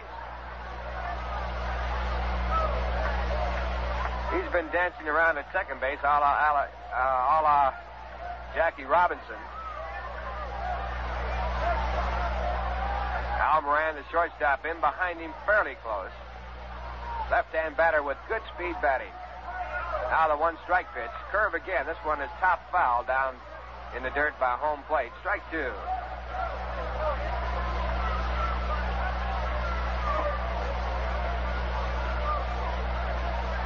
So Jackson out in front. 0-2 to Bill Verdon. 2 men out. Bottom half of the third. The Pirates lead 3-1.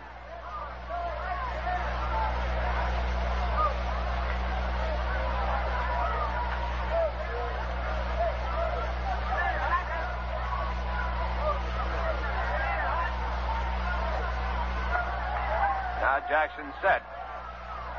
And he comes back high for ball 1. A fastball up too high. 1 ball and 2 strikes. Bill Verdon was acquired from the St. Louis Cardinals for Bobby Del Greco, who started his career right here in Forbes Field right out of high school.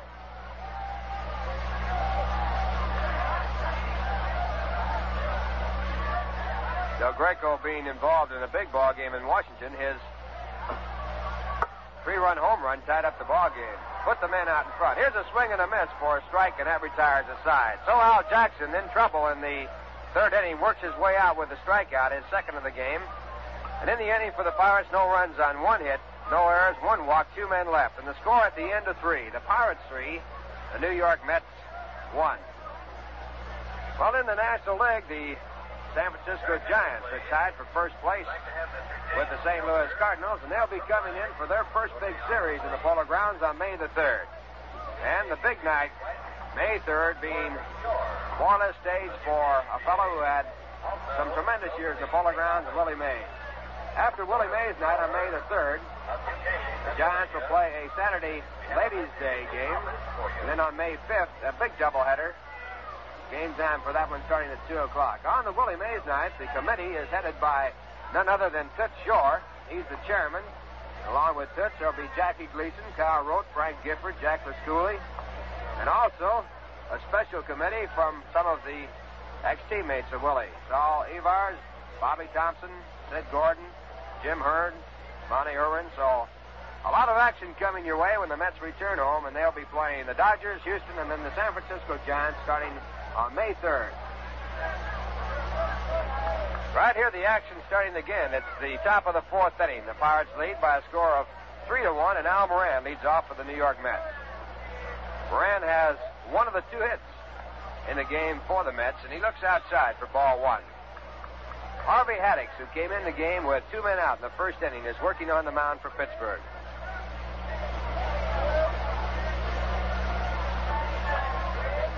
Now they're getting back to work, and there's a smash in the left field, a base hit. Moran up with his second base hit of the game. He holds at first base as the throw comes in. And coming out to bat in the pitcher's position, to bat for himself, Al Jackson. That is the 3rd hit given up by Haddix in the game. And now the Mets have the tying run at the plate as Al Jackson comes up. Al is a good hitting pitcher. He bunted his first time up. A sacrifice bunt that moved Al Moran on down to second base. So officially, he has yet to be at bat. In this game, he has 2 for 7 on the year. And there's a balk call, and that'll move Al Moran down. That balk was called by Jocko Conlon first, the third base umpire. I should check that and say Ed Bargle, the third base umpire. So 2 balks in the game, in spite of the fact that the president of the National League has declared that the umpires relax their attention of the 1-second stop. Warren Giles in a press conference indicating that all the pitchers have to do from today on is come to a momentary pause. Over 70 balks called in the National League so far this year.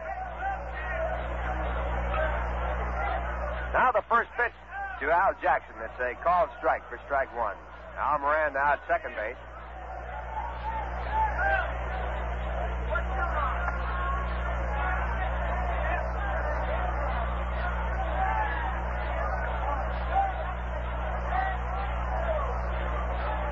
And the pitch back to Jackson, hit down the ground to second base. Moving to third on the play is Al Moran, and Jackson is out as Mazeroski completes the throw. So Jackson does his job. He pulls the ball to the right side. That puts Moran at third with 1 out, and it brings up Jim Hickman.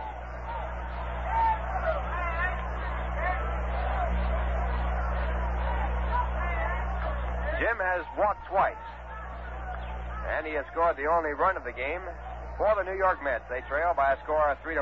Jim represents the time run of the game. The infield's being played back. And the first pitch to Moran is a curveball that's inside for ball 1. Jim, the leading batter for the New York Mets this year. He's batting .326. He also leads the club in runs batted in with 12. He's tied for the club lead in home runs with 3. And Haddix comes back with a fastball. It's fouled out of play. Strike 1. 1 ball and 1 strike.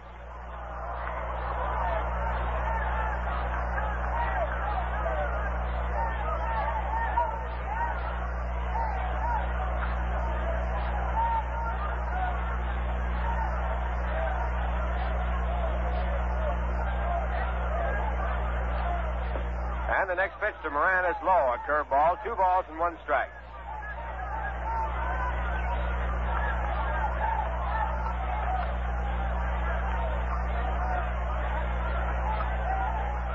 Harvey Haddix into the swing. And back to the plate. And there's a curve. Moran takes just too low. 3 balls and 1 strike.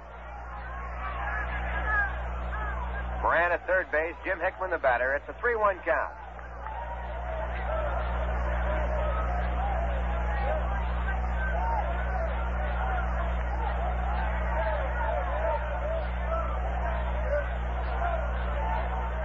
Now Haddix back again. There's a curveball hit foul. So on 3-1, Haddix comes in with a breaking pitch, and Jim Hickman fouls it off. That fills it out at 3 balls and 2 strikes. Mets need 2 to tie. They have a big runner at third base, Al Moran there. It's the top of the 4th inning. It's all even at 3 apiece. And now Haddix again, back to the plate. There's a curveball outside for ball 4. That is the 3rd time that Jim Hickman has walked in this game. That is the 5th walk issued by the Pittsburgh Pirates pitchers, the 2nd by Harvey Haddix. Now the Mets have the time run at first base. And the batter coming on is Ron Hunt. And now time is called as the catcher. Bo Plaskett goes out to talk to Harvey Haddix. Tom Sturdivant, a right-hander, throwing in the bullpen now for the Pittsburgh Pirates. He's been up before. Also, along with Sturdivant, Tom Sisk.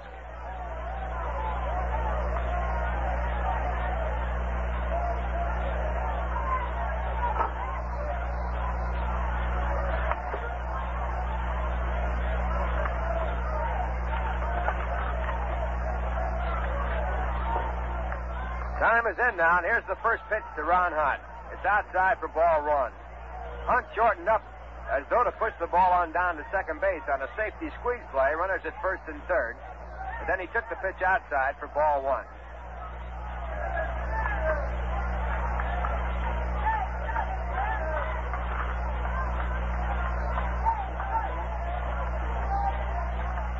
Now the next pitch. It's over for strike 1. 1 ball and 1 strike.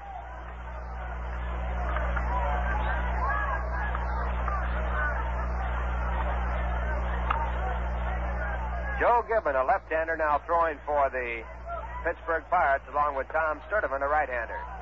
Here's a bunt attempt. It's taken, though, for ball 2. This time again, Ron Hunt on the safety squeeze situation, pulling off just in time. 2 balls and 1 strike. Curveball just below the knees.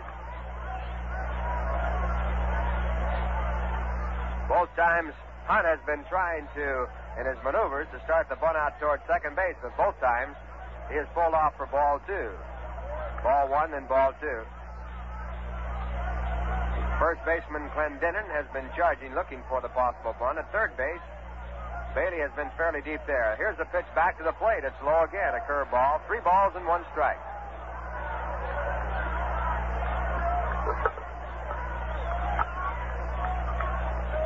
So Harvey Haddix is a pitch away from loading up the bases. There's 1 out.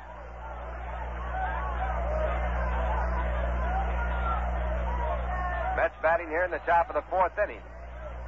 They need 2 to tie. They have runners at first and third. Now the left-hander back to the plate. There's the pitch. It's high for ball 4. Jim Hickman was running on the pitch. But Hunt, with a good eye, took the pitch high to load up the bases. So now the Mets have Duke Snider coming up. They have the time run at second base, the go-ahead run at first base.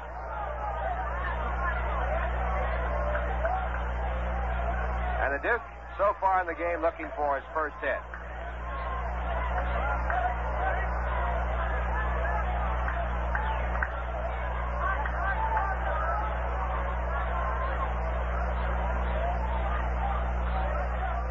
Mets have 7 walks in the game. They have 3 base hits. And the first pitch to Snyder's a curveball. Swung on a miss, strike 1. Duke struck out swinging his last time up on a curveball. That time he was batting with runners at first and second base. His first time up, he bounced back to the mound. He was batting that time against right-hander Al McBean, who was the starting pitcher for the Pirates. Now the curve back. Again a swing and a miss for strike 2. This time Snyder trying to stay with the curveball and hit it to left field. So Haddix, with the bases loaded now, has 2 strikes on Duke Snider. The on-deck batter's Frank Thomas.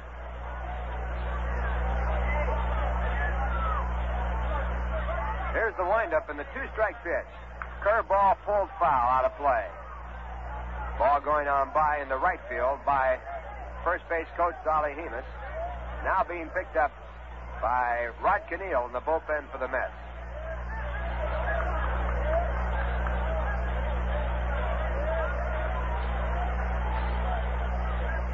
So the count stays at 0-2.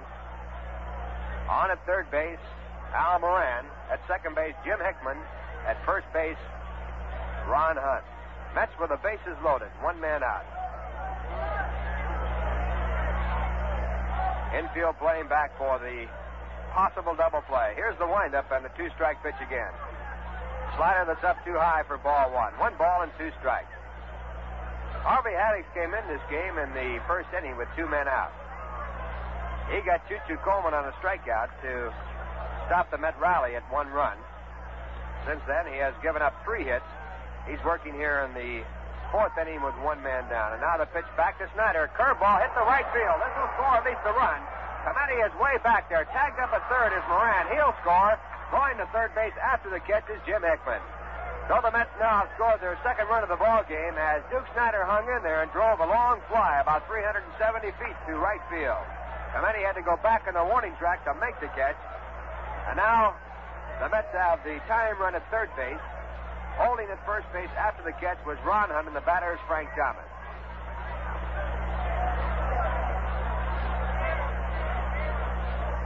So the Duke gets his 7th run batted into the year. Now Frank Thomas comes up. He is 0 for 1. He also has walked. His 1 at bat coming when he bounced hard to the shortstop, Dick Schofield. And the first pitch to Thomas is on the outside corner at the knees for strike 1.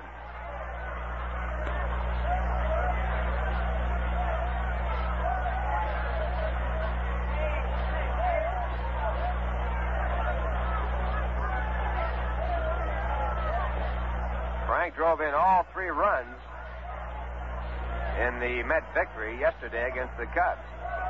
He was featured in the papers here in Pittsburgh, his hometown. There's a high pop-up on the first base side. Clendenin is coming over by the box seats. He is there, and he makes the catch. That retires the side. In the inning, though, the Mets score 1 run. They had 1 hit. There were 2 walks. 2 men were left on, and the score at the end of 3 1/2 innings of play. The Pittsburgh Pirates 3, the New York Mets 2. Say, fans, you know there are many ways to brew beer. Rheingold, well, Rheingold takes the long, slow, costly way, the extra dry way. That explains why there's such a wonderful difference in the taste of Rheingold. Yes, dry tells you why. Tells you why Rheingold is beer as beer should taste. Crisp and bright and clean clear through. Costly ingredients are one thing, and Rheingold has them. But it takes more. It takes the skill of 126 years of brewing experience. The extra dry skill that is Rheingold's alone. And you can measure the difference. Yes, measure the difference that dry makes in taste. Rheingold has the happiest taste in beer today. No other beer can quite match it. So it's no wonder that millions say, my beer is Rheingold, the dry beer. But wouldn't you rather discover that difference yourself? Enjoy the extra refreshment that comes with Rheingold Extra Dry Beer. Open up or order up fine cold Rheingold right now. Enjoy a glass right along with the game.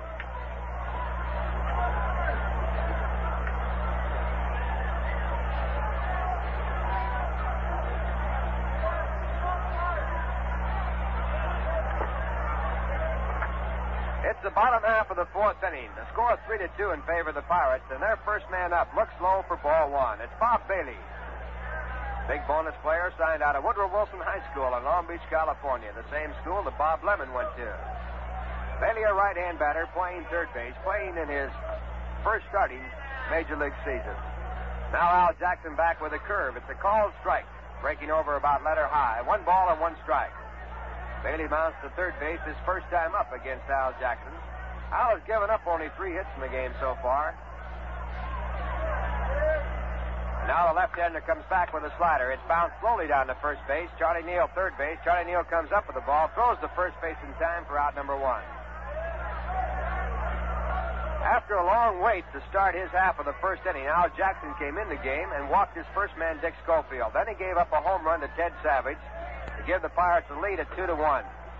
After getting Clemente on a ground ball, Jackson walked Clendenin, Bill Mazurowski. And then Mo Plaska came through with a base hit to center field for the third run of the inning. And that's the way it has stood as far as the Pittsburgh Pirates have been concerned in this game. One man out here in the bottom half of the fourth, and the batter is Harvey Haddix, and he swings and fouls the first pitch out of play for strike one.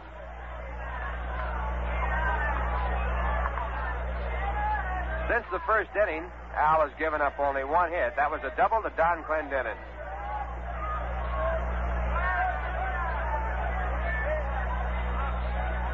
Now Jackson comes back to work, and here's his pitch to Haddix. Curveball high, 1 ball and 1 strike. Jackson has not been sharp on control in this game. He has walked a total of 4 batters, and he has been consistently behind.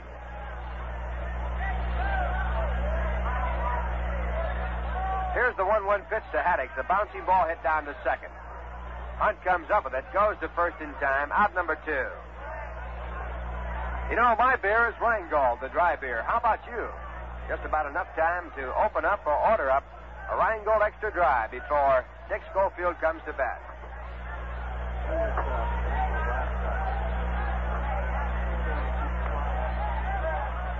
Jackson's had a long time between starts. He worked against the Milwaukee Braves in his last start in the Polo Grounds. That was on last Saturday, so that might account for the fact that he has been just a little bit wild today. He did work in relief against Philadelphia.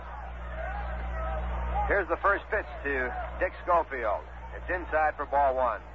Schofield had a great finish for the Pittsburgh Pirates in their stretch drive to win the National League pennant in 1960. He replaced Dick Grote, who was out with a broken arm, and hit .368 in 19 games. Now he bounces one down through the middle. It's knocked down by Al Moran, and then kicked on out into center field. But Moran chases the ball down, picks it up, throws it in quickly, and holds the shortstop, Dick Schofield, to a single. Moran went over behind second base, got his glove on the ball to knock it down, but then in trying to regain his balance, he kicked the ball on out into shallow center field about 40 feet away. So Schofield has his first hit. He is now 1 for 2. He has scored 1 run, and with 2 out, Savage, who has a 2-run home run to his credit. A home run by Savage, his first home run in a Pittsburgh Pirate uniform.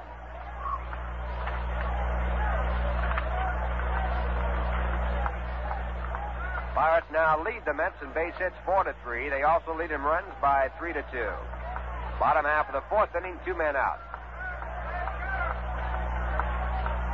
Savage bats on the right-hand side. He has good power. He started his career with the Philadelphia Phillies. And he swings a big swing. Foul tips the ball. It's held onto by Coleman. Strike 1. Savage came over to Pittsburgh in a trade that sent Don Hope to the Phillies. We'll never forget one home run he hit against the Mets. That was a drive into the lower center field bleachers in Philadelphia. It carried about 440 feet away, just about on the line. Now the 1-strike pitch by Jackson. It's high, over the top of his head. Ball 1. Savage was the most valuable player in the International League in 1961.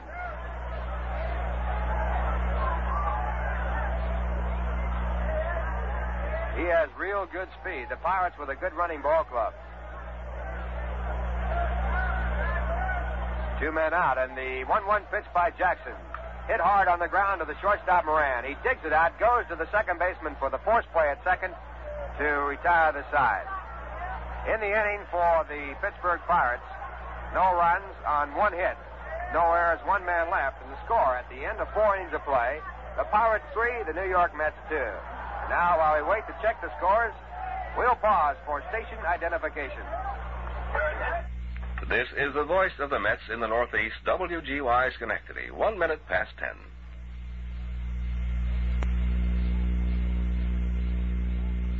Ralph Kiner along with Lindsey Nelson and Bob Murphy from Forbes Field in Pittsburgh, Pennsylvania. The score 3-2 in favor of the Pirates.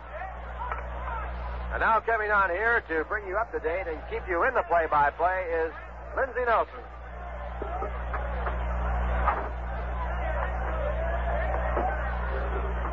Okay, Ralph Kiner, and right now let's check on scores of other games. In the National League this afternoon, the Phillies beat the Cubs 5-2. Mahaffey beat Harvey. And tonight, at the end of 4.5, the Houston Colt 45s lead the Cincinnati Reds 1-0. Maloney against Bruce. Milwaukee against the Giants in San Francisco, a latest start. The Cards are at Los Angeles against the Dodgers in the latest start. In that game in Washington, they go into the 13th inning, still tied 10-10, Kansas City and the Washington Senators. That's the first of two. In Baltimore, going to the bottom of the 8th, it is the Los Angeles Angels 3 and the Orioles 1. And we'll check more on that in a moment, because right now play is continuing here with Ed Kranepool at the plate. Top half of the 5th inning.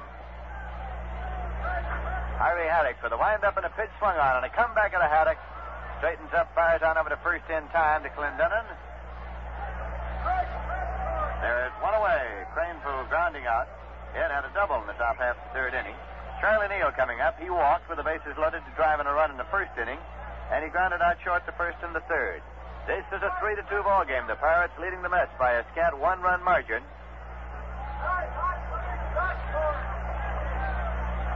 Harvey Haddix with a windup and the pitch to Charlie Neal.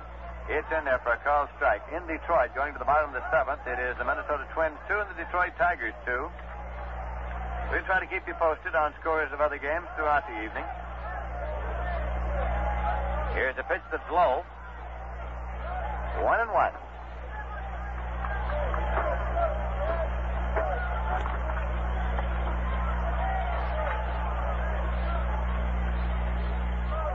Charlie Neal waits for the pitch. Slow curveball, and it hits deep to left center. Moving back there is Bill Verdon, and he's waiting and makes the catch for the out. 2 men out, nobody on. That'll bring up catcher Choo-Choo Coleman, a left-hand batter. New York Yankees and the New York Mets will be meeting at Yankee Stadium on Monday night, June 3rd, in the Mayor's Trophy game for the benefit of Sandlot Baseball in New York.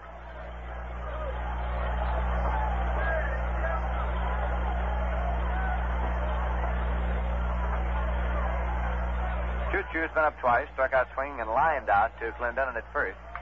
Swings and sends one foul down into the right field corner into the upper deck down there. So it is strike one to Choo-Choo Coleman.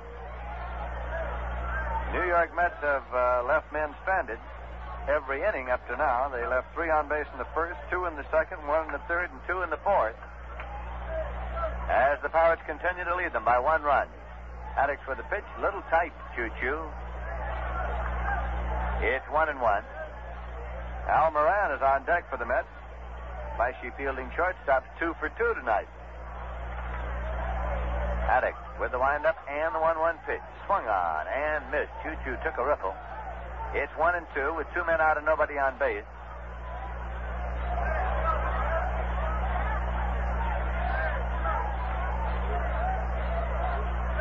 Haddix looking in for a sign from Mo Plaskett. And now Choo-Choo backs out of the batter's box to halt play. We've had 2 balks called here tonight. 1 called on Al McBean and 1 on Harvey Haddix. Here's the 1-2 pitch to Coleman. Swung on, and it's a bloop out towards second, and it's taken there by Mazeroski for the out that retires the side. As Harvey Haddix gets the Mets out in order, this is the first time they've gone down in order tonight. No runs, no hits, no errors, none left. And at the end of 4.5 innings of play, the score is Pirates 3, the Mets 2. On tap now, something bright and sprightly. How can any beer be as rich and delicious as Rheingold? It's a girl's best friend. Since I've tasted Rheingold, I'm rather suspicious of just any brand. I'll take my stand at Rheingold brand. It's extra dry to satisfy your thirst. Yes, I must recommend that bright, lively, good taste. It's beer as beer should taste. Rheingold is a girl's best friend. Rheingold Extra Dry is brewed the long, slow, costlier way for flavor that's brisk, bright, and clean clear through. It's beer as beer should taste. Dry tells you why. My beer is Rheingold, the dry beer. Think of Rheingold whenever you buy beer. It's not bitter, not sweet. It's a dry flavor treat. Won't you try extra dry Rheingold beer?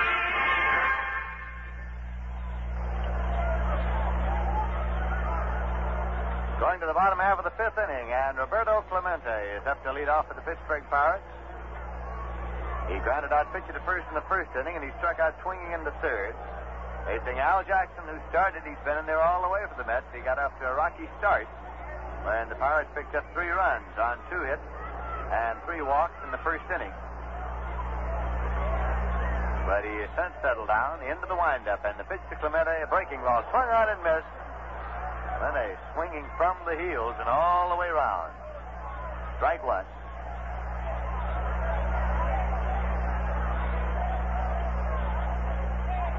The Mets and the Pirates at Forbes Field. Jackson works. Breaking ball. It's in there for a called strike 2.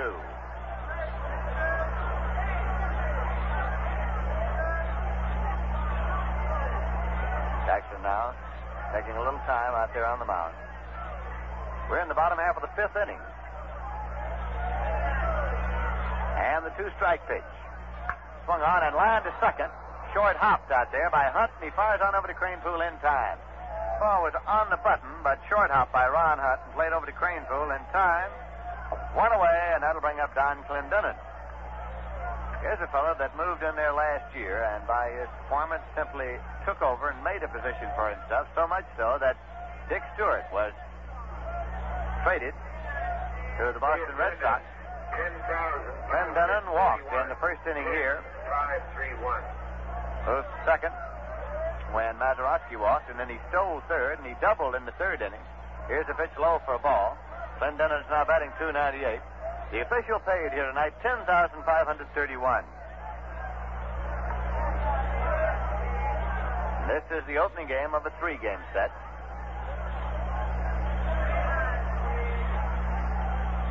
Breaking ball, that is in there for a called strike to Clendenin. It's 1-1.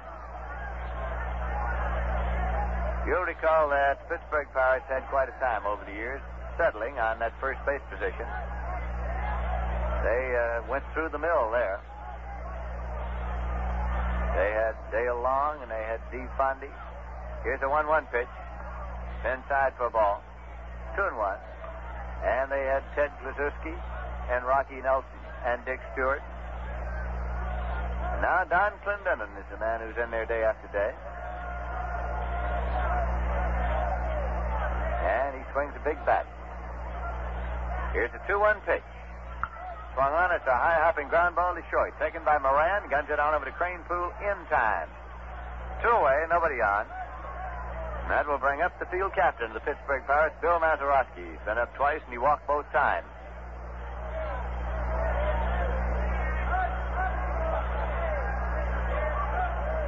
He's a right-hand batter.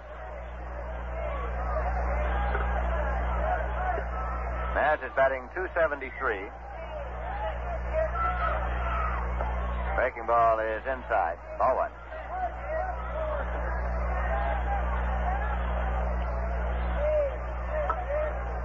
Mazeroski is the field captain now. That's number 5 in the batting order. The veteran of that infield setup. Here's the pitch in there for a called strike. 1-1, and of course it used to be for so long just the other way around. Grote and Hoke and whoever they had at first, he was always the kid of the infield. 1-1 pitch, swung on as a ground ball foul down to third, taken by Charlie Neal, back of the bag. Runs the count to 1 ball and 2 strikes to Bill Mazeroski, with Mo Plaskett on deck.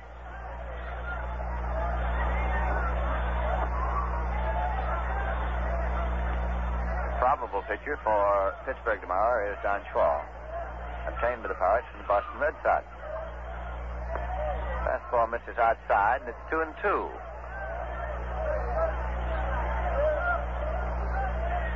The score here, the Pirates 3, the Mets 2, in the bottom of the 7th with 2 men out and nobody on base. Jackson starts the motion for the 2-2 pitch. Breaking ball swung on and chopped down toward third. It's a foul ball. Neal takes it in foul territory. Running it out. Maz is almost to the bag at first before he stops and comes back now. Count to him will hold at 2 balls and 2 strikes. Pittsburgh Pirates, as we've indicated, and as you baseball fans know, made some drastic moves during the offseason. More drastic moves than usually are made by a Major League Ball club when they traded away 3 of the 4 set infielders Here's a pitch swung on and fouled off. It's 2-2.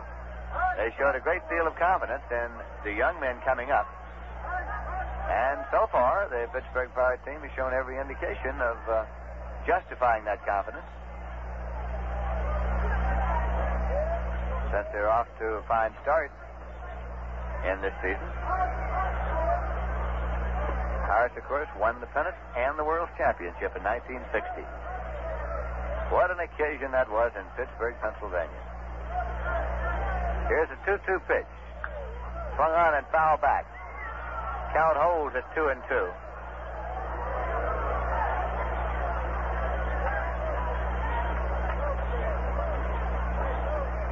Mass standing right in there.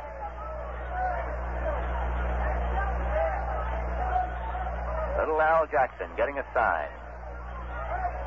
The 2-2 pitch is on the way. Swung on, belts it hard to right. Duke Snyder lining it up and makes the catch for the out. A line drive to right. Taken by Snyder as Maz is out, and Jackson gets the Pittsburgh Pirates out in order. In the bottom of the fifth, no runs, no hits, no errors, none left. And at the end of 5, the score is the Pirates 3, the Mets 2. Well, what's your idea of a wonderful day? An excursion into the country? A day on the Sound? Trip to a lake? Maybe that long journey into the backyard with your portable radio? Well, no matter which, any day becomes a little bit more wonderful when you have refreshing Rheingold beer on hand. Yes, sir, Rheingold, something special when it comes to beer. And Dry tells you why. Rheingold's way of brewing is long, slow, and costly, but you can measure the difference in taste.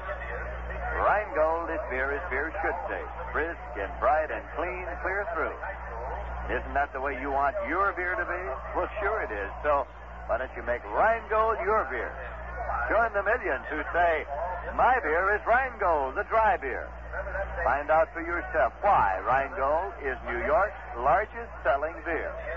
Have a glass right now, along with the game.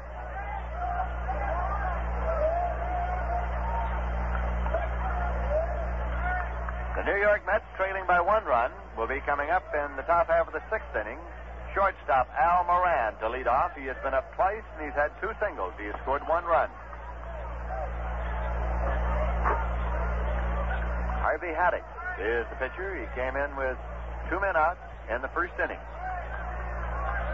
Al McBean was the starter. That pitch is on away for a ball. Haddix, of course, is the pitcher of record. Since the Pirates came on to take the lead in the bottom half of the 1st inning. Again, the pitch to the right-hand batter.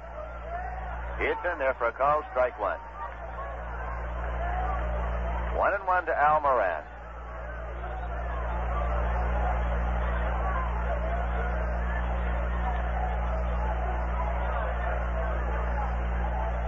Haddix starts the motion. Pitch is swung on, and it's a fly ball deep to left. But back there is Ted Savage. He waits, and he takes it for the out. And drops the ball. And now Moran goes all the way to second square, soon safely at the 2-base error. As Savage moved in easily to take it, he simply muffed it and dropped the ball at his feet. And Moran rounded first and went on to second, and is there with the 2-base error on Ted Savage. He represents potential tying run at second. And now Al Jackson is getting explicit instructions from Casey Stengel on the top step of the dugout before he comes up to the plate. So Al Moran has 2 base hits, and now with a 2-base error is at second base. Jackson standing outside the batter's box as Moran gets rid of the hard hat, flings the helmet off. Cookie Lavagetta retrieves it, and Moran is standing on the bag at second base. Jackson, of course, would like to get Moran over to third, whether he can score him on a fly ball to the outfield or any of a number of other ways. He squares to bunt. Bunts at the ball and misses. It's strike 1. Clendenon charging at first, Bob Bailey charging at third. New York Mets trying to move Moran over to third base as he represents potential tying run. The Pirates lead 3-2. Harvey Haddix looking in to Mo Plaskett for a sign. Has it now up and into the stretch. Clendenon and Bailey are charging. Jackson squares to butt. Butts and fouls it off. It's strike 2. So twice now, Mets have tried to bunt Moran from second to third. And the count is 2 strikes.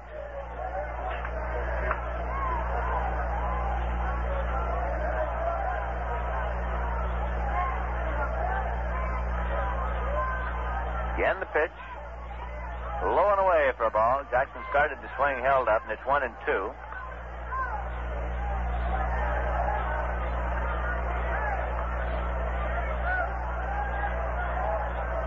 Moran leading off the bag at second.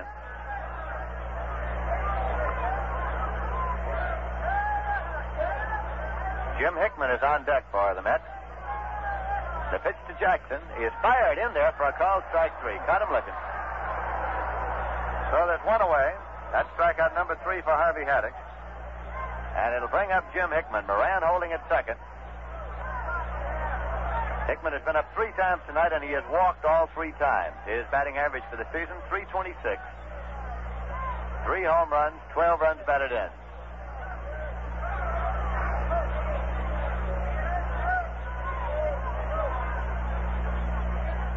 Harvey Haddix looking in for his sign, has it now. The pitch to Jim Hickman. The breaking ball low, blocked by Plaskett. Keeps it out in front of him. No advance by Moran at second base. Ball 1 to Hickman.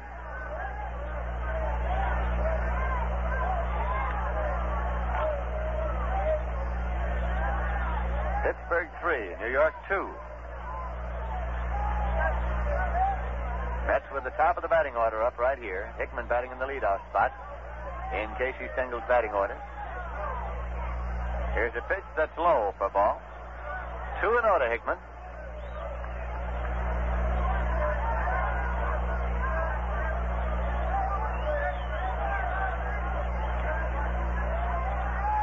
The kitten out there on the mound, Harvey Haddix. Getting settled. Comes set and the pitch. Jim Hickman swung on a little number back to the mound. It's a foul ball off the ankle of Hickman. He dropped the bat and started for first, hobbling around there on the ankle. So it's a foul ball. This is the longest that Harvey Haddix has pitched this season. Came on with 2 men out in the first inning, and we're now in the top half of the 6th. Manager Danny Murtaugh plans to use Haddix in relief and as a spot starter in that role against the clubs against whom he's been most successful through the years, the Phillies and the Giants and the Cards. So there is double barrel action in the bullpen right now for the Pittsburgh Pirates.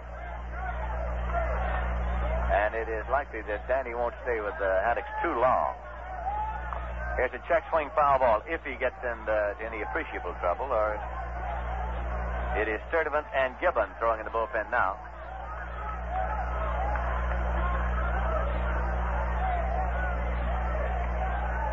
A count of 2 balls and 2 strikes to Jim Hickman with 1 man out and Moran at second.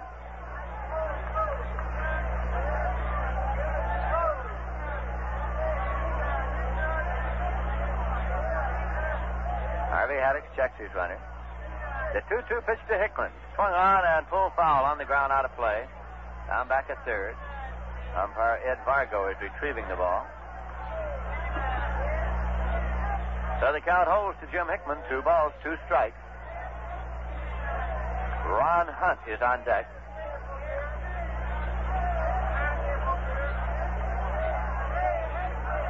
Hickman waits for the 2-2 offering. Breaking ball swung on and tipped back into the glove of Plaskett. He struck him out.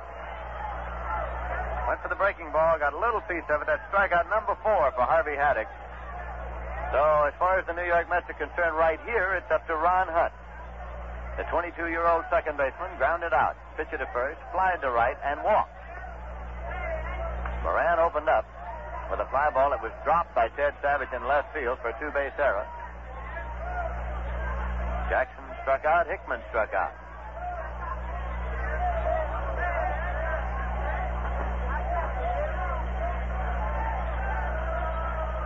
Harvey Haddix with the pitch.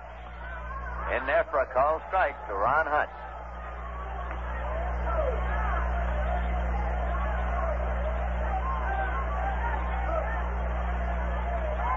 takes a moment with a handful of dirt. Now in and swinging the bat. Here's a pitch that's fired low for a ball. It's 1-1.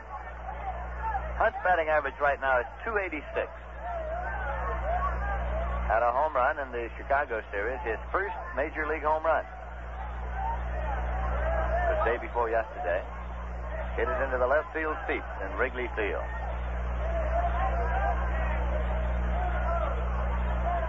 The 1-1 pitch. Watched low for ball 2. It's 2-1. Duke Snyder's on deck for the Mets.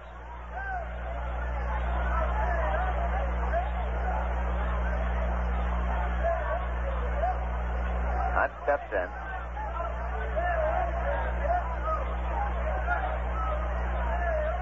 Holding that bat high as he waits. 2-1 pitch. Breaking ball inside. 3-1 now to Hunt. Action continuing in the bullpen of the Pirates.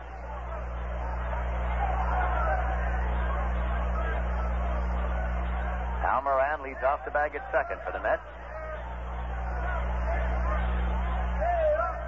Haddix shakes off one sign, and Hunt steps back out of the batter's box.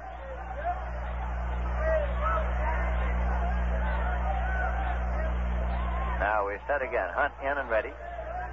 Here's a 3-1 pitch. Swung on, it's a ground ball. Taken at third by Bailey on a short hop. Guns across the first in time to Clendenon. And the side is retired. As rookie Bob Bailey moved across to take the ground ball on a short hop. And in the top of the sixth, the Mets got no runs on no hits. There was one Pirate error and one man left. The end of 5.5, the score is the Pirates 3, the Mets 2. Let's listen now to an old favorite brought up to date. Rheingold Extra Dry Beer is the name of my beer. Brisk and bright, refreshing brew. Rheingold flavors clean, clear through. It's not sweet or bitter. That's why folks consider Rheingold is the beer to buy. And Dry will tell you why. Rheingold Extra Dry has friends by the millions because it's beer as beer should taste. Brisk, bright, and clean, clear through. Dry tells you why. Slowly aged for flavor. Rheingold taste you'll savor. Here is beer as beer should taste. That's the reason to make haste. Next time you're out shopping in a tavern popping, why not sing out clear and high? Rheingold Extra Dry. My beer is Rheingold, the dry beer. Think of Rheingold whenever you buy beer. It's not bitter, not sweet. It's a dry flavor treat. Won't you try Extra Dry Rheingold beer?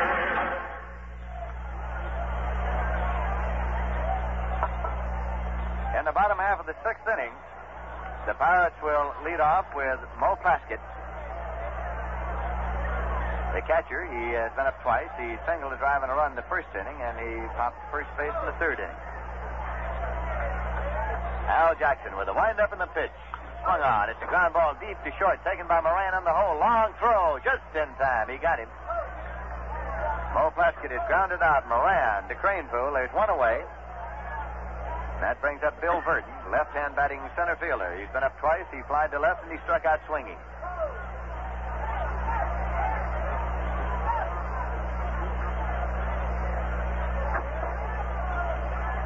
Verdon's batting .286.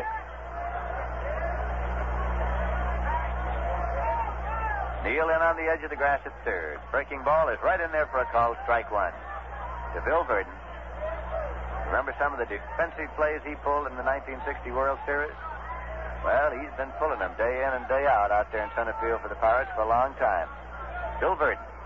Breaking ball swung on, full foul on the ground. 2-strike count.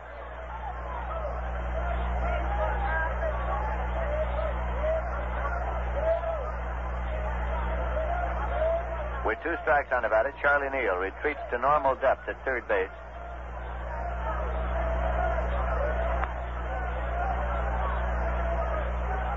Here's a pitch fired a little tight. It's 1-2.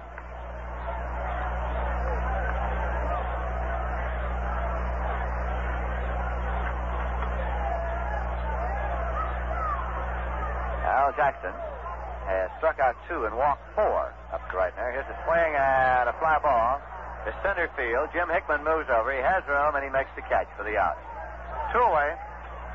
Say, there's no time like the present, and what better way to use it than to pour yourself a tall, cold glass of Rheingold Extra Dry.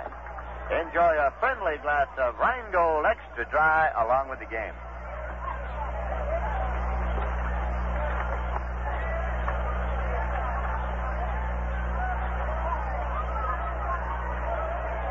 Bob Bailey's at the plate, right-hand batter, with 2 men out and nobody on base.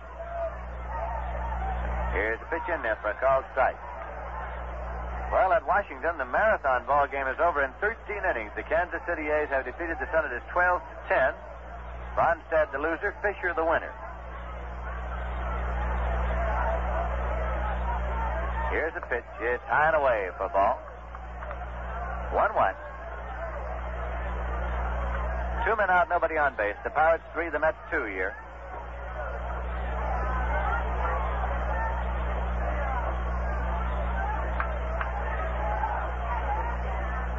Al Jackson with a windup and the 1-1 pitch. Change. It goes high and away. It's 2-1.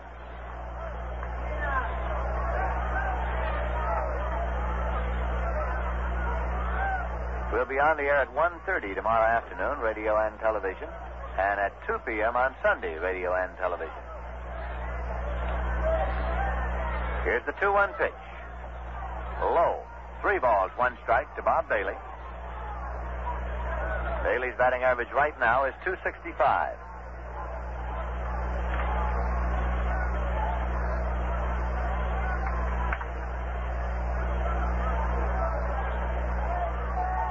Jackson takes a long time, gets the sign for the 3-1 pitch. And it's high. Ball 4, he walked him. And Bob Bailey goes to first base with the base on ball. That is the 5th walk given up by Jackson tonight. The first one he has given up since he walked Bill Mazeroski in the 3rd inning. And coming up is Harvey Haddix. The kitten coming to the plate. With 2 men out and Bailey the base runner at first. Haddix has been up twice. He grounded out pitch to first, and he grounded out second to first. Hit the ball well in the 4th inning when he grounded out to Ron Hunt at second.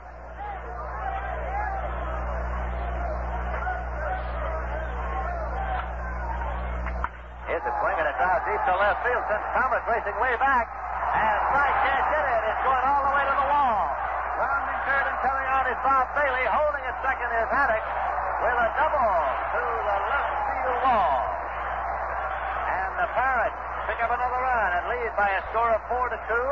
Haddix is at second. 2 men out, and Dick Schofield coming up. An opposite field double. Frank Thomas off and racing to his left. Tried to get back there to stab it. He made the lunge but couldn't get to it, and it rolled to the wall. Scored as a double and a run batted in for Harvey Haddix. Switch hitting Dick Schofield is up now. That's right. He's walked, grounded out, had an infield hit in the bottom half of the 4th inning. With the jacket on now, Harvey Haddix leads off the bag at second.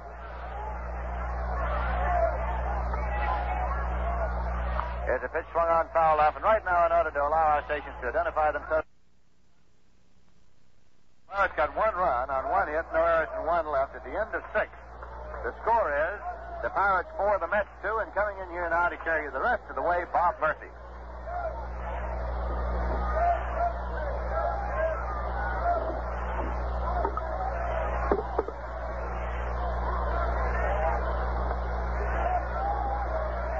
All right, Lindsay, we'll be going along to the 7th inning. The Mets now 2 runs behind, and they'll have Duke Snyder coming out to lead off against Harvey Haddix. Time will be taken while Harvey goes to the dugout to get his glove because he hit the long double to the opposite field to drive in a big insurance run for the Bucks. We would like at this time to welcome another group in attendance at this evening's game. Over in the American League, the Orioles are off to a fast start. They have been striking late in the ball games to win, and in tonight's ball game, they were trailing by 2 coming into the last of the 9th inning, and Brooks Robinson and Dick Brown homered to tie the game up. The Birds have won 9 and lost 5. The White Sox and the A's are a half game back. The A's actually in a deadlock right now by virtue of winning the first game of that doubleheader tonight in Washington. I doubt seriously they'll be able to finish their second ball game.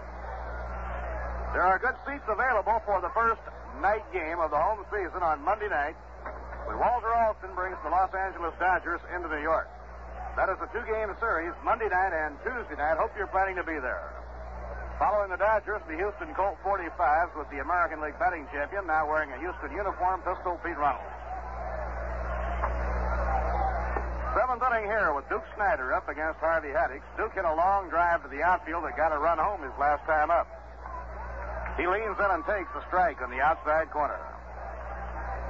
Duke was behind on the count to Haddix, 1 ball and 2 strikes his last time up with the bases loaded. Then made a bid for an extra base hit, but Clemente pulled it down on the edge of the warning track. Inside at the letters, 1 ball, 1 strike. Frank Thomas on deck, and then Eddie Kranepool. Playing time of the game slowed up tonight due to the 11 walks handed out. Now the pitch by Haddix, a swing and a miss on a fastball. 1 ball and 2 strikes. Harvey, a veteran left-hander, a veteran of 12 years in the major leagues. Last year won 9 and lost 6. Now Snyder cowtails the bat around, cocks it. Swing and a miss on a breaking ball. He struck him out.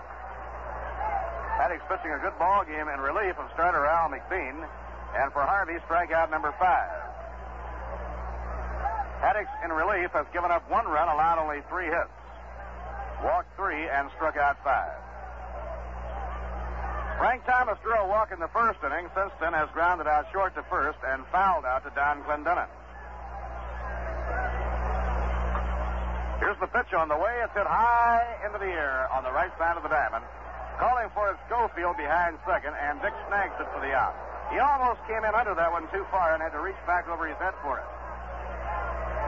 He actually caught it over his stride on the right side of the diamond. 2 outs and nobody on.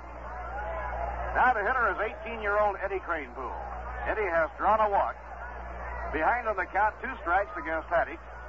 He hit an outside pitch on a line for a double down the left field line and bounced out pitcher to first. Way inside, it's ball 1.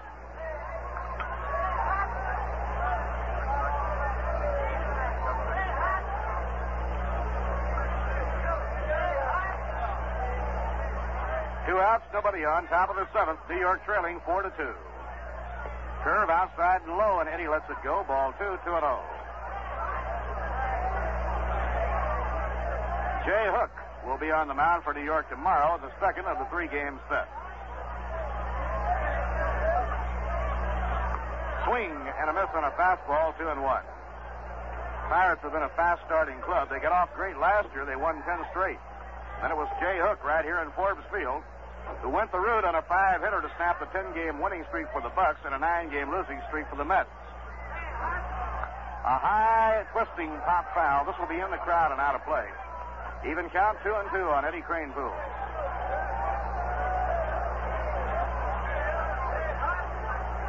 Game in Houston starting an hour later than our game tonight here in Pittsburgh. They have a mound duel going, and their game may be over before this one is. Houston now hitting in the last of the 7th inning. The Colt 45s leading 1-0. Swing and a miss on a high hard one. Kranepool goes down swinging. There is the best inning of the game for Harvey Haddix. He gets them 1, 2, 3 and strikes out 2 of the 3. No runs, no hits, no errors, none left on. Now at the end of 6.5 innings, the score, the Pirates 4 and the Mets 2. Ever notice the annex the third base coach will go through to hide his signs? Well, you know the sort of thing, hands swinging, tugging on the bill of the cap, walking up and down. Well, watching the third base coach is part of enjoying the game. So's enjoying a good cigarette. For me, it's Viceroy. Because Viceroy tastes the way I'd like a filter cigarette to taste. Not too strong, not too light. Viceroy's got the taste that's right.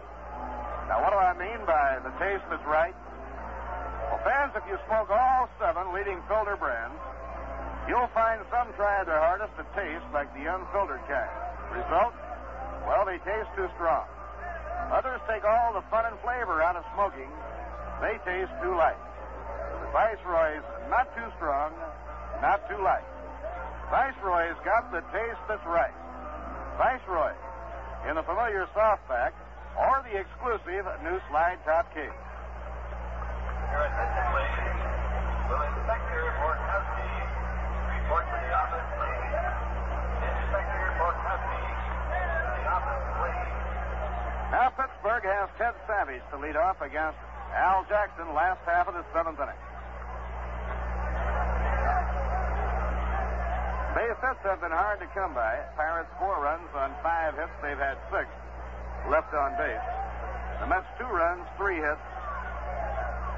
Outside and low, it's ball 1 to Ted Savage. Mets have had 9 left on.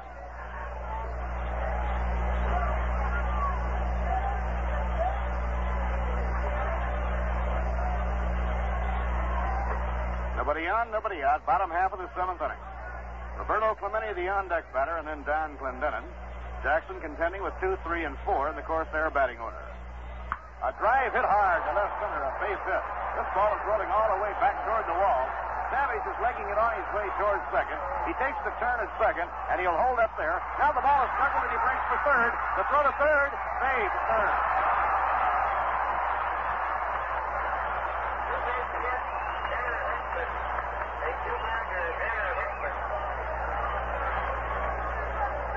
They have scored it, a two-base hit and an error on Jim Hickman. Ball was juggled on the relay throw coming in by Al Moran. We'll wait and see. There may be a correction on the official scoring. At any rate, Ted Savage is now on third, nobody out. He really hit a vicious line drive. Ball rolled all the way back to the wall in left center and had to be run down by Hickman, who fired to Moran, but Moran dropped the ball, and the minute he dropped it, Savage, who had stopped around second, broke at full speed for third and goes on to third base. Now the infield has to come in with Roberto Clemente hitting.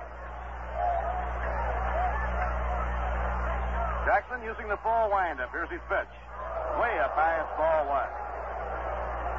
Ted Savage has really hit the ball hard in this game. He had a tremendous home run and now a line double. Down row, a left-hander. Right-hander Tracy Stallard are up in the bullpen. The Pirates have Joe Gibbons throwing in the bullpen.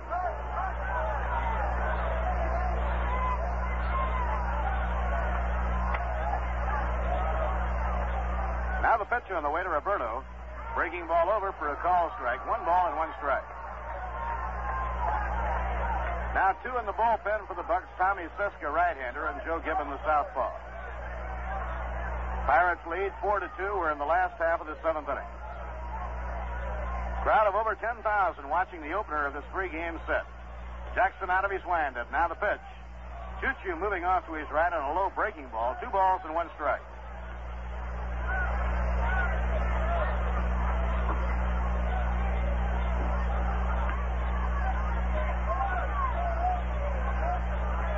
Two and 1 the count now on Roberto Clemente. Nobody out. Pitch thrown by Jackson way outside. It's ball 3. Al, who has thrown a lot of pitches in this ball game, may be tiring here in the 7th.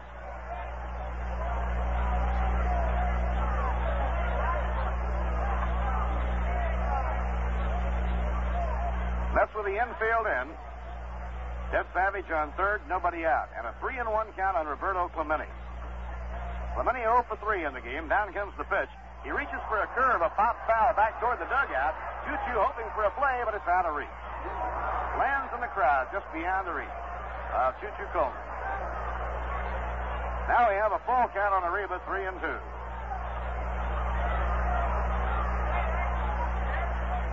For Pittsburgh, Ted Savage has hit the ball the hardest in the game. Don Clendenin, perhaps, has been the most exciting in the game.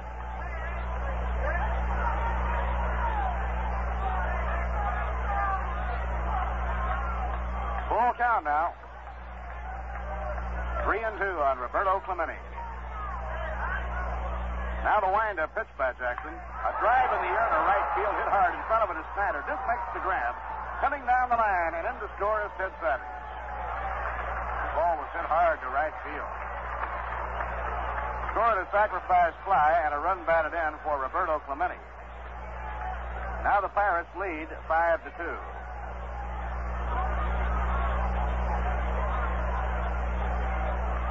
For Pittsburgh, Ted Savage has driven in 2 runs with a 2-run homer.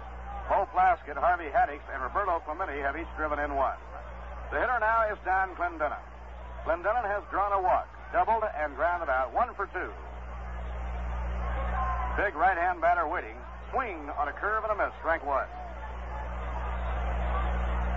Although he's 6'4" and a 200-pounder, Clendenin can really fly. And he also has the daring to upset a pitcher when he's on the baselines with those long leads. He goes after it again. Strike 2. Looked like the slider by Al Jackson.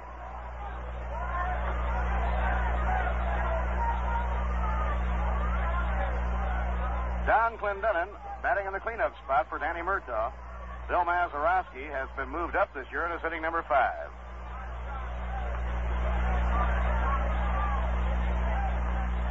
Mets have the outfield around toward left against Clendenin. Right-hand batter cocks the bat, lets it go, and it's across the visor of the cap. 1 ball and 2 strikes.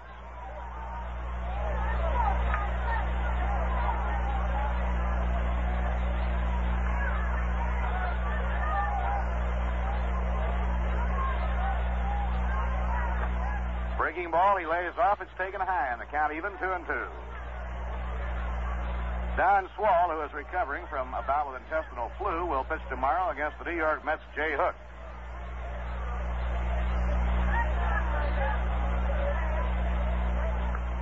Now Clendenin swishing the bat around, cocks it off the right shoulder. A swing and a miss. He struck him out. Al Jackson fanning Don Clendenin. Third strikeout for Al Jackson brings up Bill Mazeroski. Maz has been up 3 times. Twice he has drawn a walk, and his last time at bat he flied to right. More of a line drive than a fly ball caught by Duke Snyder.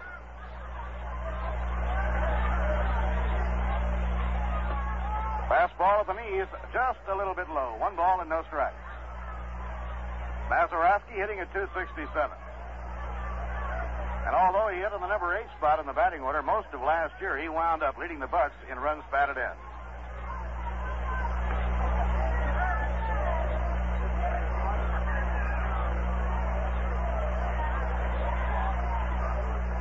Outfield swung around toward left. The pitch to Mazeroski, a curve that breaks right in there. 1 ball and 1 strike. Pirates scored 3 of their 5 runs in the first inning. Al Jackson was in the dugout a long time while the Mets got 1 run in the top of the inning. Change-up hammered on the ground down to third. Neal fielding it behind the bag. The long peg is in time, and Mazeroski is out. So the run will be an unearned run. 1 run, 1 hit, 1 error, and none left on in the bottom half of the 7th inning. 7 innings complete, and the score, the Pittsburgh Pirates 5 and the New York Mets 2. In other games, they have gone 7 innings now. The Houston Colt 45s lead Cincinnati by a score of 2-0. Bob Bruce for Houston and Jim Maloney for the Reds. Both the Colt 45s and Cincinnati will be coming into New York on the next homestand of the Mets, which will open against the Dodgers Monday night with the first night game of the home season. In a day game, the Phillies beat Chicago 5-2. A 3-hitter for Art Mahaffey. Glenn Hobby was the loser. Wes Covington and Johnny Callison homered for the Phillies, and Billy Williams for Chicago. Nothing yet on the 2 night games on the West Coast, Milwaukee at San Francisco and St. Louis at Los Angeles. In the American League, in the first game of a twilight night doubleheader, the game went 13 before the A's pushed over 2 to win the game from Washington 12-10. Bill Fisher, 4th pitcher used by Eddie Lopat, the winner. Jim Bronstad, number 6, used by Mickey Vernon, the loser. Eddie Brinkman, Chuck Asesian, Jim King, and Bobby Del Greco homered. They're in the 11th in Baltimore now. The Angels and Birds are tied 3-3. It took late inning home runs by Brooks Robinson and Dick Brown to tie it up. Roberts, Stock, and now Burnside for the Birds. McBride, Spring, Nelson, and Morgan for the Angels. Wagner has hit 2 in that game. They go to the 9th inning in Detroit with the Tigers leading Minnesota by a score of 3-2. But Bob Allison has just homered in the 9th inning to tie it up. Terry Fox has relieved Don Massey. Rowland, Stang, Lasher, and Roggenberg pitching now for Minnesota. We'll have a new pitcher in the game for the Pirates as we go to the 8th inning. Harvey Haddix had his shoulder tightened up just a little bit, and Danny Murtaugh, not wishing to take any chances on his valuable left-hander, is in the game now with right-hander Tommy Sisk. In addition, Harvey has pitched longer in the game tonight than in any previous outing so far this year. So Charlie Neal is up against Tommy Sisk, and the right-hander's pitch is over. Strike one call. Tommy Sisk, making his fifth appearance, has worked a total of 7 innings and given up only 1 earned run. So he has been off to an impressive start. His earned run average, 1.27. 1 ball, 1 strike to Charlie Neal.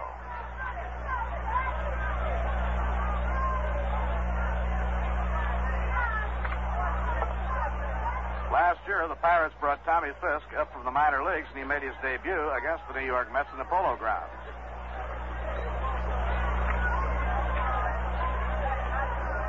Here's the windup by the right-hander. His pitch, Neal holds up, and it's low, ball 2.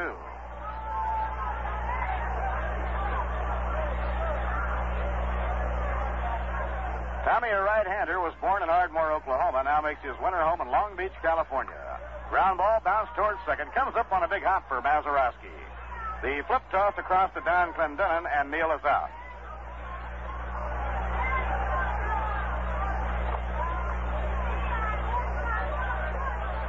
Harvey Haddix turning in a superb relief job, worked 6 1/3. He allowed 1 run. He gave up just 3 hits. He walked 3, struck out 6, committed 1 balk. So this is Tommy Sisk winding the pitch to Choo-Choo. Choo-Choo bluffing in a bunt, and the pitch is over, a strike call. Last year at Columbus, Sisk won 10, lost 12, and with the Pirates, won none, lost 2.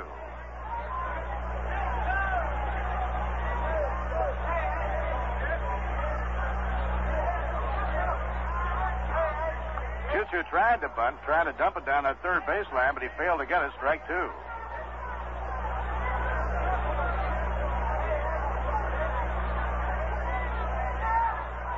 Tommy Sisk, a 21-year-old right-hander who's had only 3 years in pro ball. He throws hard, and he gets a good sinker up his fastball.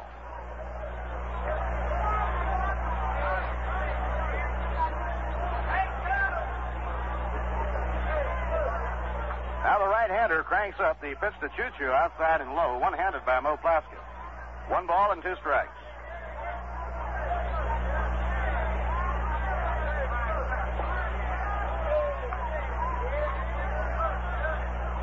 New York, 2 runs, 3 hits. 9 left on. And for the Bucks, 5 runs, 6 hits, and 6 left on. Fastball outside, Choo-Choo taking in the count even now, 2 balls and 2 strikes.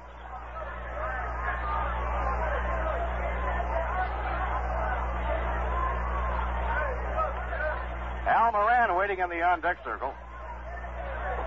They keep the bullpen busy for the Mets here on the top of the 8th inning. Ground ball hit down to first, fielded by Don Clendenin.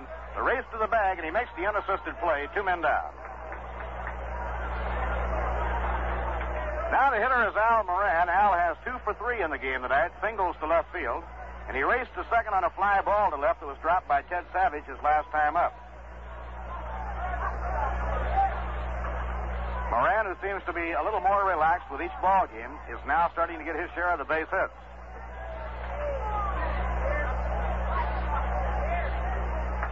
Now the wind-up pitch by Sisk, inside of the knee, is a real blazer. He had plenty on that fastball. 1 ball and no strikes.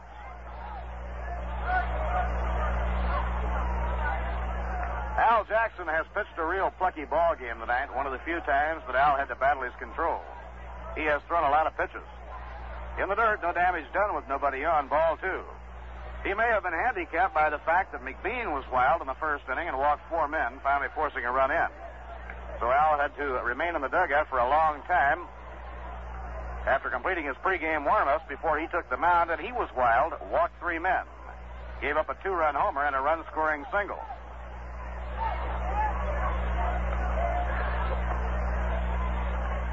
Now the 2-0 pitch to Moran. He takes all the way, trying to get on base, and the count is ball 3.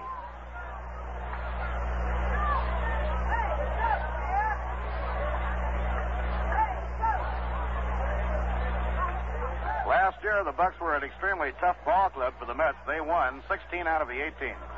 Pitching 3-0, right in there for a call strike.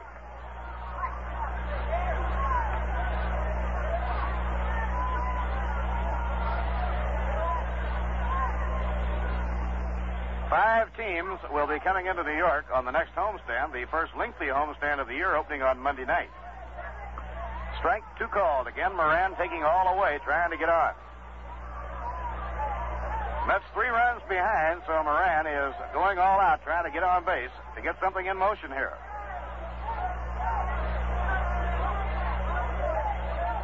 Al Jackson is scheduled up next. Casey has the bullpen ready in case he needs a hitter. A slow ground ball hit down to third, charged by Bob Bailey. He pegs on the run. It's in time on a good play by Bob Bailey. That's the second good fielding play in this game by the rookie third baseman. So the Mets are out in order in the 8th inning. No runs, no hits, no errors, and none left on. At the end of 7.5 innings, the score: the Pittsburgh Pirates 5 and the New York Mets 2. You can throw away your opener forever. That's right. You don't need an opener to take off the top of Rheingold's new Chug-A-Mug. Why, you don't even need a glass.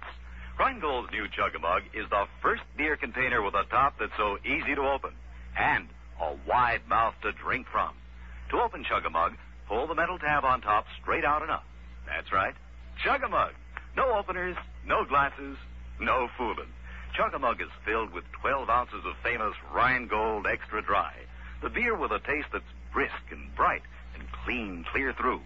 If you haven't already enjoyed Rheingold Extra Dry in the new Chug-A-Mug, get a move on. There's a 6-pack waiting for you at your dealers now. Chug-A-Mug holds the same and costs the same as the 12-ounce can. And there's no deposit to pay. My beer is Rheingold, the dry beer, in the brand new white mouth, Chug-A-Mug. Your attention, please. Number 36, Tracy Steller, now pitching. Now in the home 8th inning, Casey is putting Tracy Stallard in the game. Al Jackson leaving after pitching 7 innings in which he gave up 5 runs. Allowed 6 hits, walked 5, and struck out 3.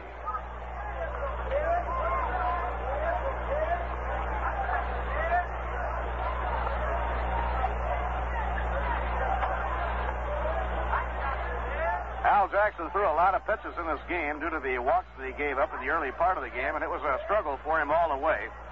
But he is one of the outstanding competitors among all of the Major League pitchers, and he battled and stayed right with it. For Tracy Stallard, big, hard-throwing right-hander from Virginia, this will be his 5th outing, all in relief. His last outing was against the Phillies in relief when he was bothered by a wildness and walked a couple.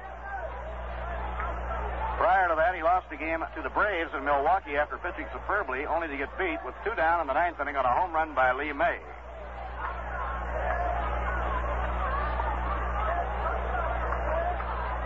Mo Plaskett, the catcher, right-hand batter, is up against Tracy Stallard now. Last half of the 8th inning. Blazing fastball over, strike 1 call. Tracy looks like he could throw a strawberry through a battleship. His arm bothered him some while pitching in Seattle last year. Foul ball back, no play. He was unable to throw his slider very much while playing for Johnny Pesky out of Seattle in the Coast League, but his arm has been perfectly all right all spring, and he really has been humming. The only thing he needs is to get a little better control of that curveball.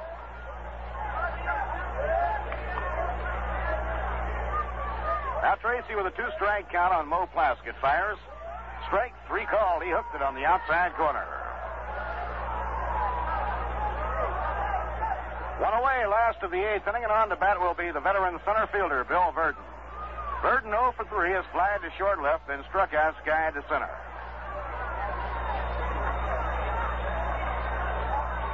Early in the year, particularly for the night games when it's a little bit chillier, you see many of the hitters wearing those golf gloves. Now Stallard winding. Here's the pitch on the way. Breaking ball in the dirt out in front of the plate. 1 ball and no strikes.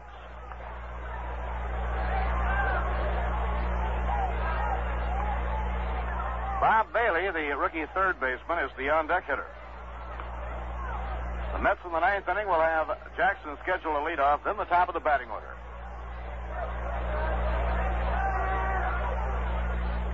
In the dirt again, ball 2, 2-0. So far tonight, the Mets have been held to 3 hits. McBean started, went out in the first inning. Then Harvey Haddix went 6 1/3, and Tommy Sisk has worked an inning. And the Hummer gets the outside corner for a call strike, 2-1.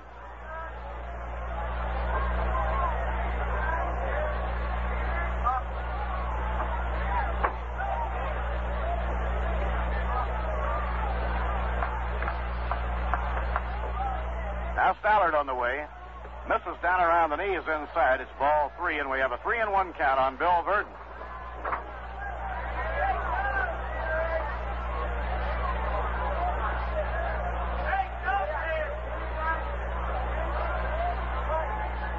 Now Stallard over the head. The 3-1 pitch.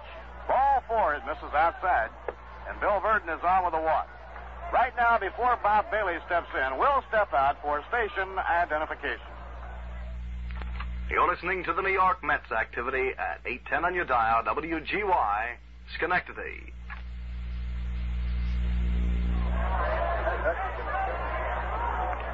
Bob Murphy with Lindsey Nelson and Ralph Kinder from Forbes Field in Pittsburgh. The Bucks are hitting against Tracy Stallard in the last of the 8th inning. Bob Bailey is up for the 4th time. Twice has grounded out 3rd to 1st, reached with a walk in the 6th inning and later scored. Outside and low, it's ball 1.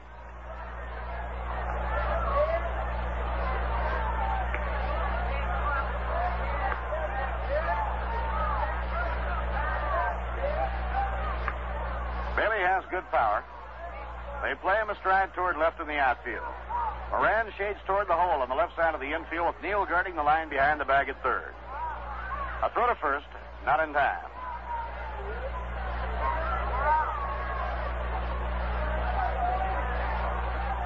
Now Tracy Stallard comes to the stop. And the pitch to Bailey. Right through there for a call strike. 1 ball, 1 strike. Stallard's bread and butter pitch is fastball. He has a good one. And he has a great curveball when he can get it over. But sometimes he has trouble getting it to break right for him.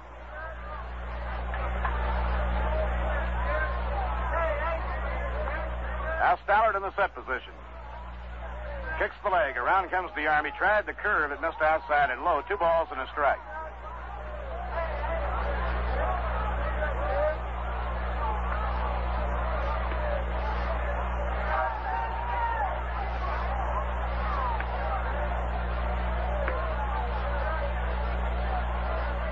Eddie Kranepool holding against the runner, Bill Verdon. The pitch on the way. Gets the inside corner to Bob Bailey for a call strike, and now it's 2-2.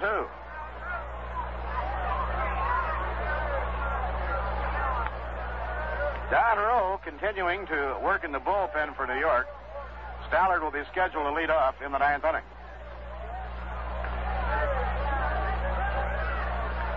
Doug Harvey looking the ball over, finds a speck or some flaw and puts it out of play.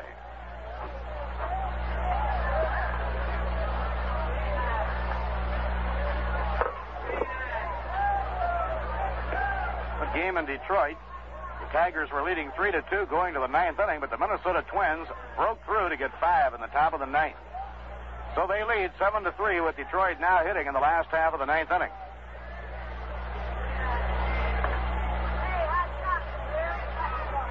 Right here, a 2-2 count on Bob Bailey. Bill Verdon on first and 1 down. Here's the pitch on the way. A swing and a miss. He struck him out. Tracy Stallard fanning Bob Bailey. Well, the Cincinnati Reds, a team tabbed by many to make a real strong run on the pennant this year, are off to a slow start. You can bet the big bear, Freddie Hutchinson, is really prowling the corridors. Tonight, right-hander Bob Bruce checked the Cincinnati Reds on 1 base hit. Houston winning 2-0. The only hit was in the first inning by Vada Pinson. Well, Ralph, I know the Big Bear's a pretty good friend of yours. How do you think he's feeling right now? I'm real happy I'm in Pittsburgh and he's down there. That's all I can say. I wouldn't want to be within 2,000 miles of him tonight. That swarm of mosquitoes wouldn't dare come out on a night like this. Now Tommy Sisk is up, right-hand batter, and the pitch is outside and low, ball 1. See, they were off to a slow start last year, but then they really got going.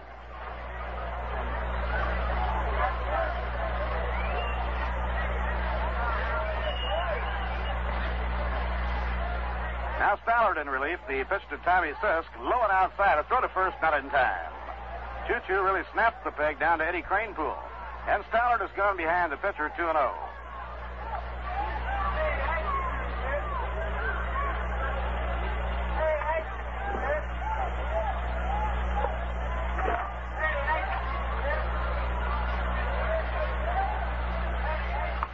Fastball over for a call strike, and Tommy was taking all the way.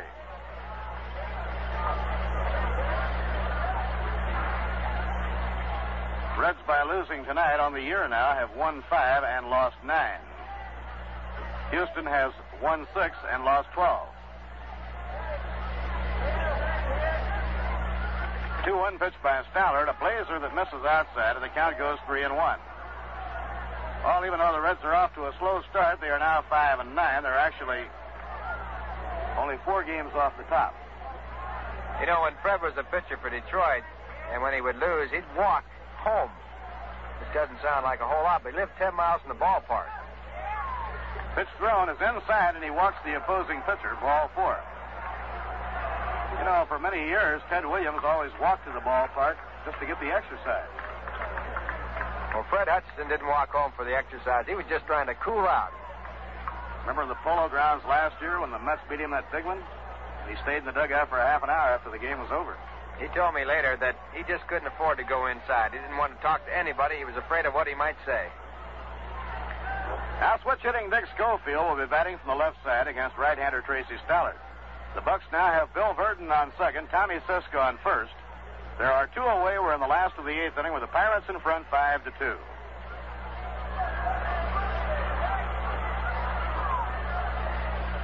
Inside and low, Choo-Choo lunging off to his right. Ralph, they always say baseball is a game of slumps, whether it's batting average or pitching wise or whether it's games won and lost. Sometimes you get the slumps early and sometimes you get them late, but you get them sooner or later, don't you? Well, you can't stay out of them. It's something that's part of baseball. You sure hate to get in them, but you're awfully happy to get out. Now Stallard with his delivery, and the fastball is down the middle for a call strike on Schofield. 1 ball, 1 strike.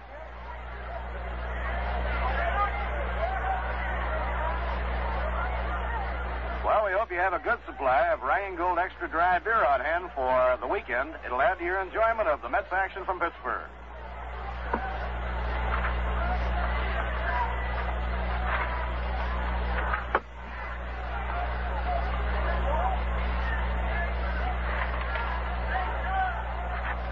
Now Stallard up in pitching position, fires a breaking ball inside and low, and Choo-Choo had to really lunge for that one. 2 balls and a strike. Now Larry Bernarth and Kim McKenzie are both working in the bullpen down the right field line for the New York Mets. Ron Hunt, a young man on the go, once again makes a run on the base runner Bill Verdon to keep him close.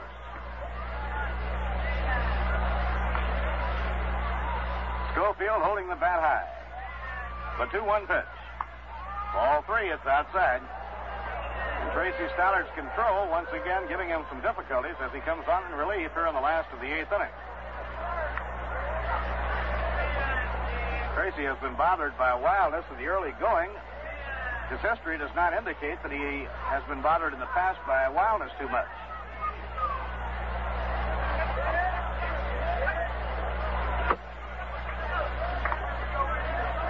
They've gone 10 innings now in Baltimore with the Angels and Birds tied 3-3.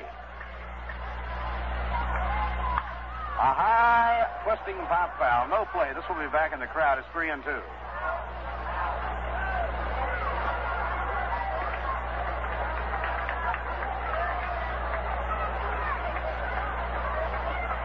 The Orioles now have a 19-year-old youngster in that game that has now gone to the 12th.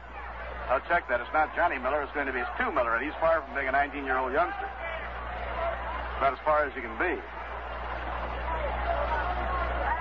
Takes some of his pitches about 19 years to get to the plate.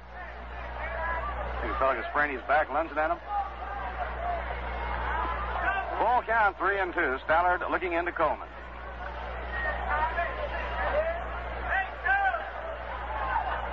Burton leading off second. Tommy Sisk leading off first. We're in the bottom of the 8th inning. Bucks have a 5-2 lead. Now the payoff pitch by Stallard, fouled back toward the press box and out of play. The runner's in motion on 3-2 with 2 down, and they'll have to head back.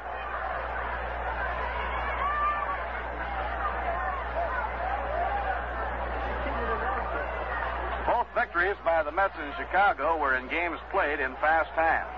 The opening game in 1 hour and 52 minutes, yesterday 2 hours and 20 minutes. Game tonight slowed down in playing time due to the wildness of the pitchers early in the game, but it has not been slowed down in exciting moments. This was a 3-2 ball game until the last of the 6th when the Pirates got 1. They added 1 in the 7th. There go the runners. A drive hit hard down the right field line, and it's a foul ball. Into the seats as Schofield really got around on that one.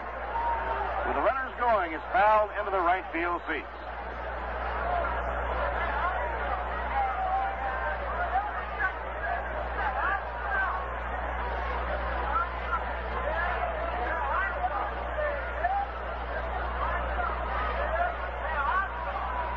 It's all over in Detroit. The Minnesota Twins, with 5 in the 9th inning, beat the Tigers by a score of 7-5. Rocky Calavito hit 1 in the 9th, but he came with the bases empty. Gary Roggenberg, the winning pitcher in relief, the loser starter, Don Massey.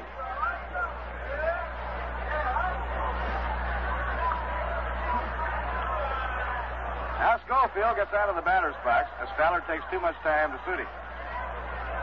Tracy has walked 2 and struck out 2 here in the last of the 8th. He's now 3-2 on Schofield. Now the payoff pitch. Ground ball hit down to Eddie Kranepool. He grabs the big hop. He'll make the play himself, and the side is out. In the 8th inning, no runs, no hits, no errors, 2 left on. Now 8 innings complete. The score, the Pirates 5 and the Mets 2. Well, you've heard us talking a lot about the new faces blending with the old of last year for the new edition of the New York Mets. You know, the Mets have something else brand new. It's their new official song called Meet the Mets. I'm sure plenty of you have already heard it. It's very catchy, and there are 2 versions, 1 instrumental and 1 vocal. They are available to you, and there are a limited number of the first edition records, so I'm sure you'll want to get yours right away. To obtain your copy of Meet the Mets record, send $1 to Met Official Song, Polo Grounds, New York, 39, New York.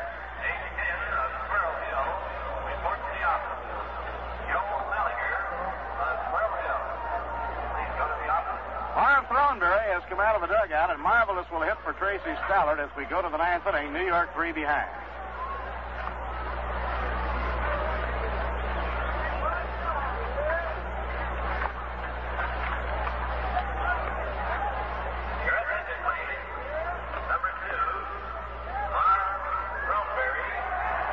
Right-hander Tommy Fisk is on the mound for the Pittsburgh Pirates.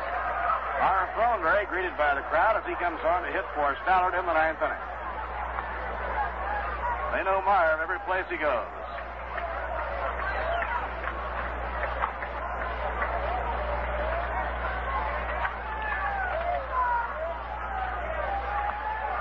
Now Tommy Fisk throws in the last of his warm-up takes, and we're set to go in the 9th inning. Mets on this road trip have taken 2 out of 3.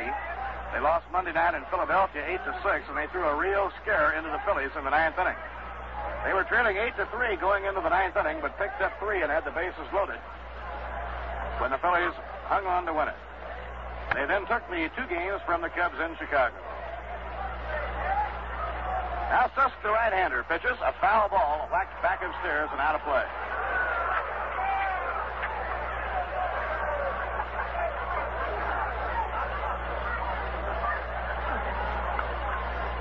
Nobody on, nobody out. We're in the 9th, 5-2 game.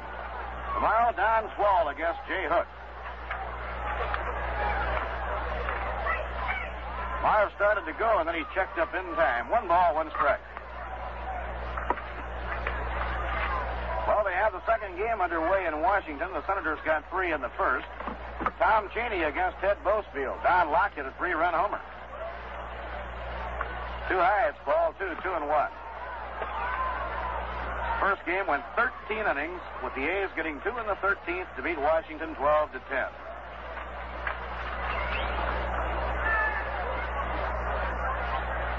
The pitching gem of the night turned in by right-hander Bob Bruce, a one-hit shutout over Cincinnati.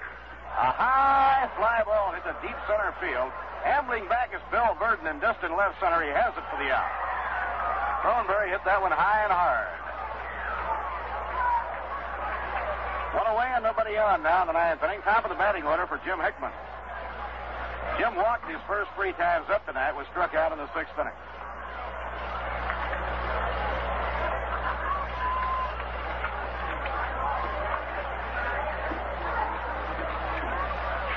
Al McBean was the Buck starter. Wild, walked 4, left the game for Harvey Haddix.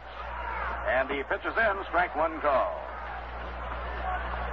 Harvey quickly given a 2-run lead on 3 runs in the bottom half of the first by the Pirates, including a 2-run homer by Ted Savage. Breaking ball taken outside and low. 1 ball, 1 strike on Jim Hickman.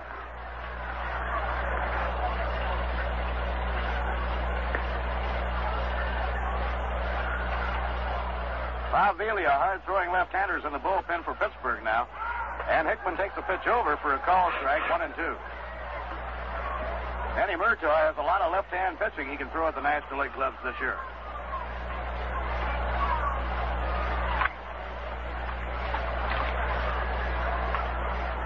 Tommy Siska, right-hander, winds and pitches. Outside and low, 2 and 2 on Jim Hickman.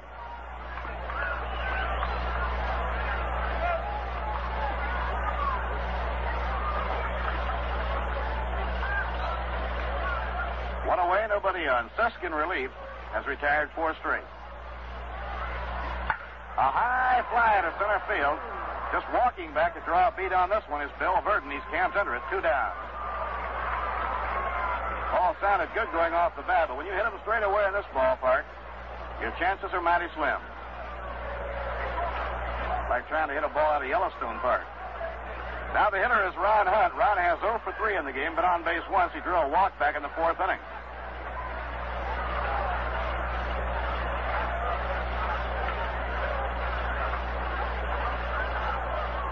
Mets have been held to 3 base hits by McBean, Haddix, and Sisk.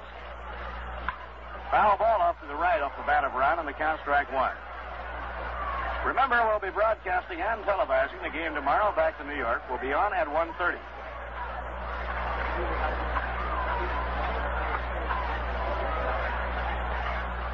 In Baltimore, the Angels are out in the 12th without scoring. They go to the last of the 12th inning, tied 3-3. Ground ball bounced down to third. Big hop for third sacker Bailey. The peg to first, and the game is over.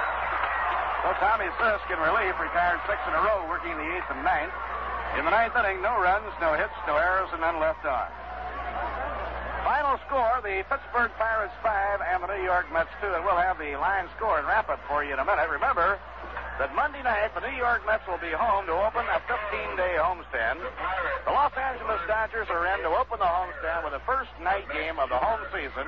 The Dodgers are in for 2 games on Monday night and Tuesday night. Brooklyn's Tommy Davis, the National League batting champion, Maury Wills, Sandy Koufax, Don Drysdale, Ron Fairley, the Southern California Redhead off to a fast start. All will be on hand, and the gates will open at 5:30 p.m. each night, Monday night and Tuesday night, for the convenience of the fans coming out for the games. Well, we checked the rule books the other day, and we dug up a Rheingold riddle for all you baseball fans. Now, you may know that when a base runner is hit by a batted ball, the batter automatically gets credit for a base hit. The runner is automatically out. But who gets credit for the putout? Well, think about that one for a moment. Well, if you know your baseball, and I'm sure you do, you know the fielder nearest the runner gets credit for the putout. And if you know your beer, you'll surely know this. 2 little words, extra dry, tell you why Rheingold has a taste no other beer can match. They tell you that Rheingold is brewed the long, slow, costlier way for a taste that's brisk and bright and clean clear through. So why not find that out for yourself? Fans enjoy a cool, refreshing glass of Rheingold Extra Dry along with every New York Mets game. Final score tonight, 5-2. The Pirates winning the opener of the series. And for the details about tonight's game, Ralph Kiner. Well, the first inning actually contained the complete ball game. It took 50 minutes to play. 15 men were up in the inning. For the Mets, they got it in front on starting pitcher Al McBean.